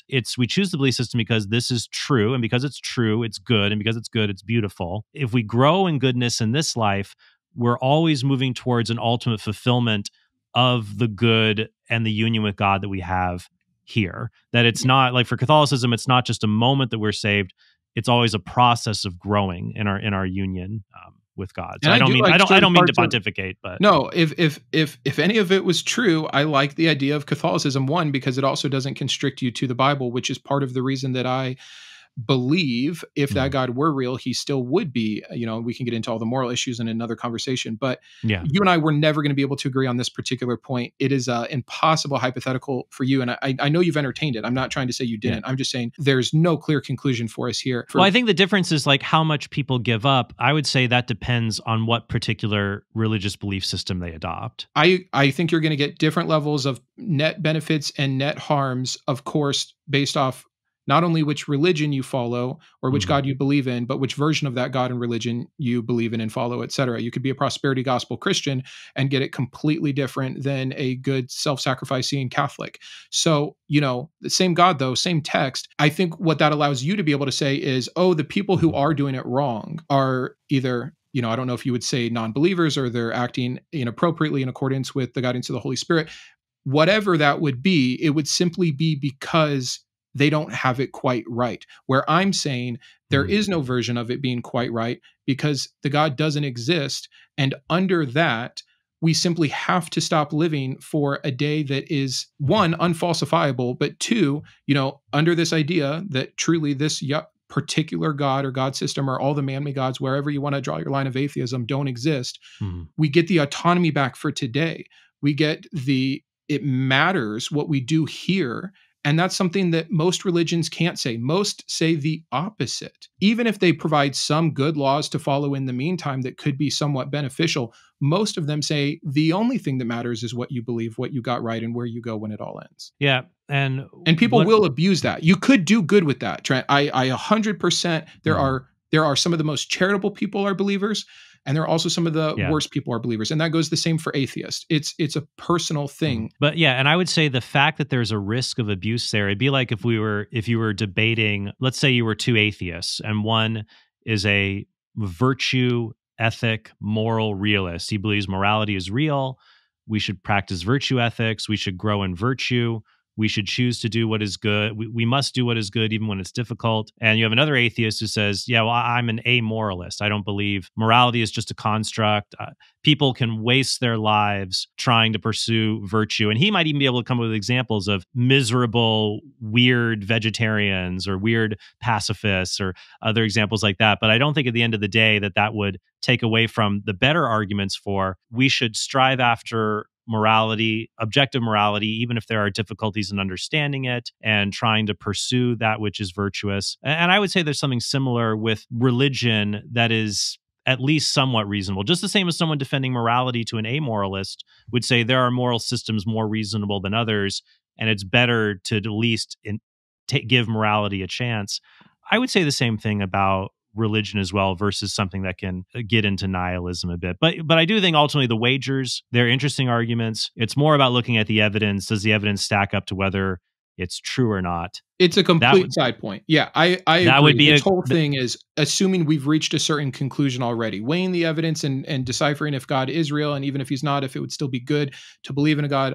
All of that would, of course, come first. This was a particular, very topic-centric thing of within the confines of heaven, if you don't believe in this God, X. Oh, that's fine. But I think it's good to sift through. But ultimately, I do think that even if there are difficulties there, well, I guess we'll wrap it up here soon. But it's kind of interesting. I do think that our hearts, we do have this natural inclination for unending joy. I don't see how a maximally great being will be unable to satisfy that, because it seems like if we all start to think about what should God do, it's like, let's say he created us, there's no sin, but he gives us a 100-year time limit, and we're going to pop out of existence. I think we would be sad at that. We're like, can I get an extension, please? Can I get, can I get another extension? Want extension, and maybe some people would want a different extension for different amounts of time. And I hear you. I'm not saying I have a perfect system. The entire point of this to me was as additional, not required evidence, as additional evidence to me that the Bible itself is not a valid source of truth, and that this God does not exist.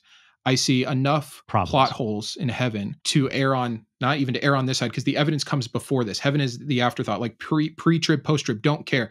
It's the afterthought of it, but it doesn't do God any favors. It doesn't help win me over to any other lines of argumentation or evidence. Yeah, and I would say for me that the comfort of knowing that evil is defeated, the innocents who have suffered will be vindicated and compensated, and will have infinite happiness, to be able to dwell with God forever, and to always pursue unending heights of goodness with him in the communion of saints. That gives me great joy. It doesn't give you that, at least yet.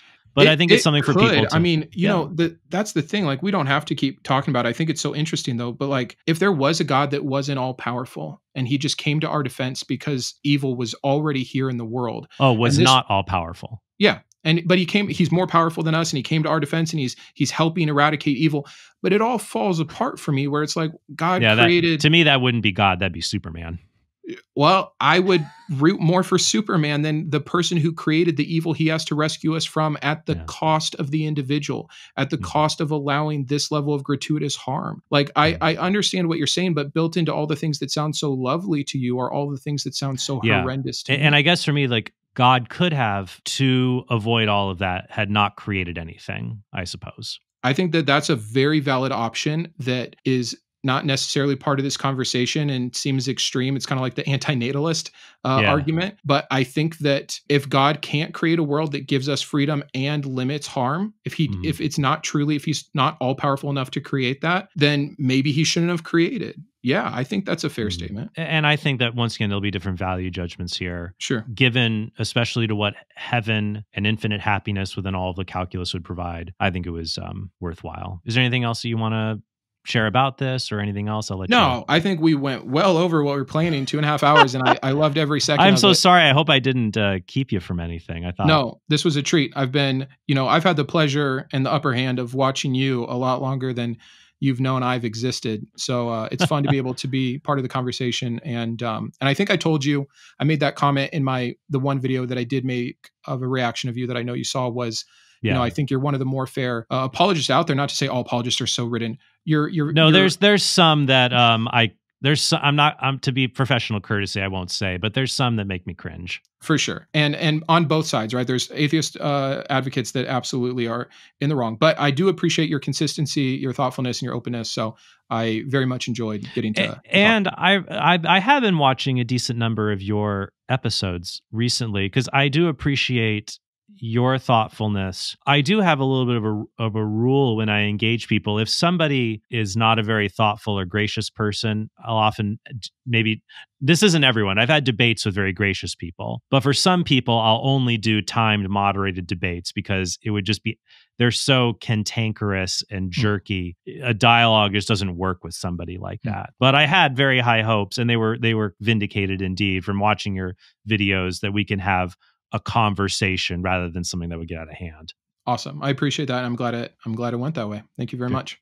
Very good. All right. Thank you guys for watching. Sorry this felt like it went on forever, but that's apropos for the theme. But I think that in the goal of especially Christians and atheists interacting with these issues online, these kinds of dialogues I think are very important. I'm looking forward to hopefully scheduling a lot more of them. So thank you, Brandon, for being on the show today. Awesome. Thanks so much, Trent. All right. Thank you guys for watching, and I hope you all have a very blessed day. I wanted to personally thank my top tiers of support, my Iconoclast, GVI, Jacob, Jason, Oliver, and Shawn, my Humanist heroes, Jarrod and Kristi, and my Atheist advocates, Anne, Elijah, Rokkit, and Sparky, as well as all my secular scholar patrons. If you believe in this mission or just enjoy watching the content, please consider joining these fine patrons and supporting the channel. Thanks, and have a great day.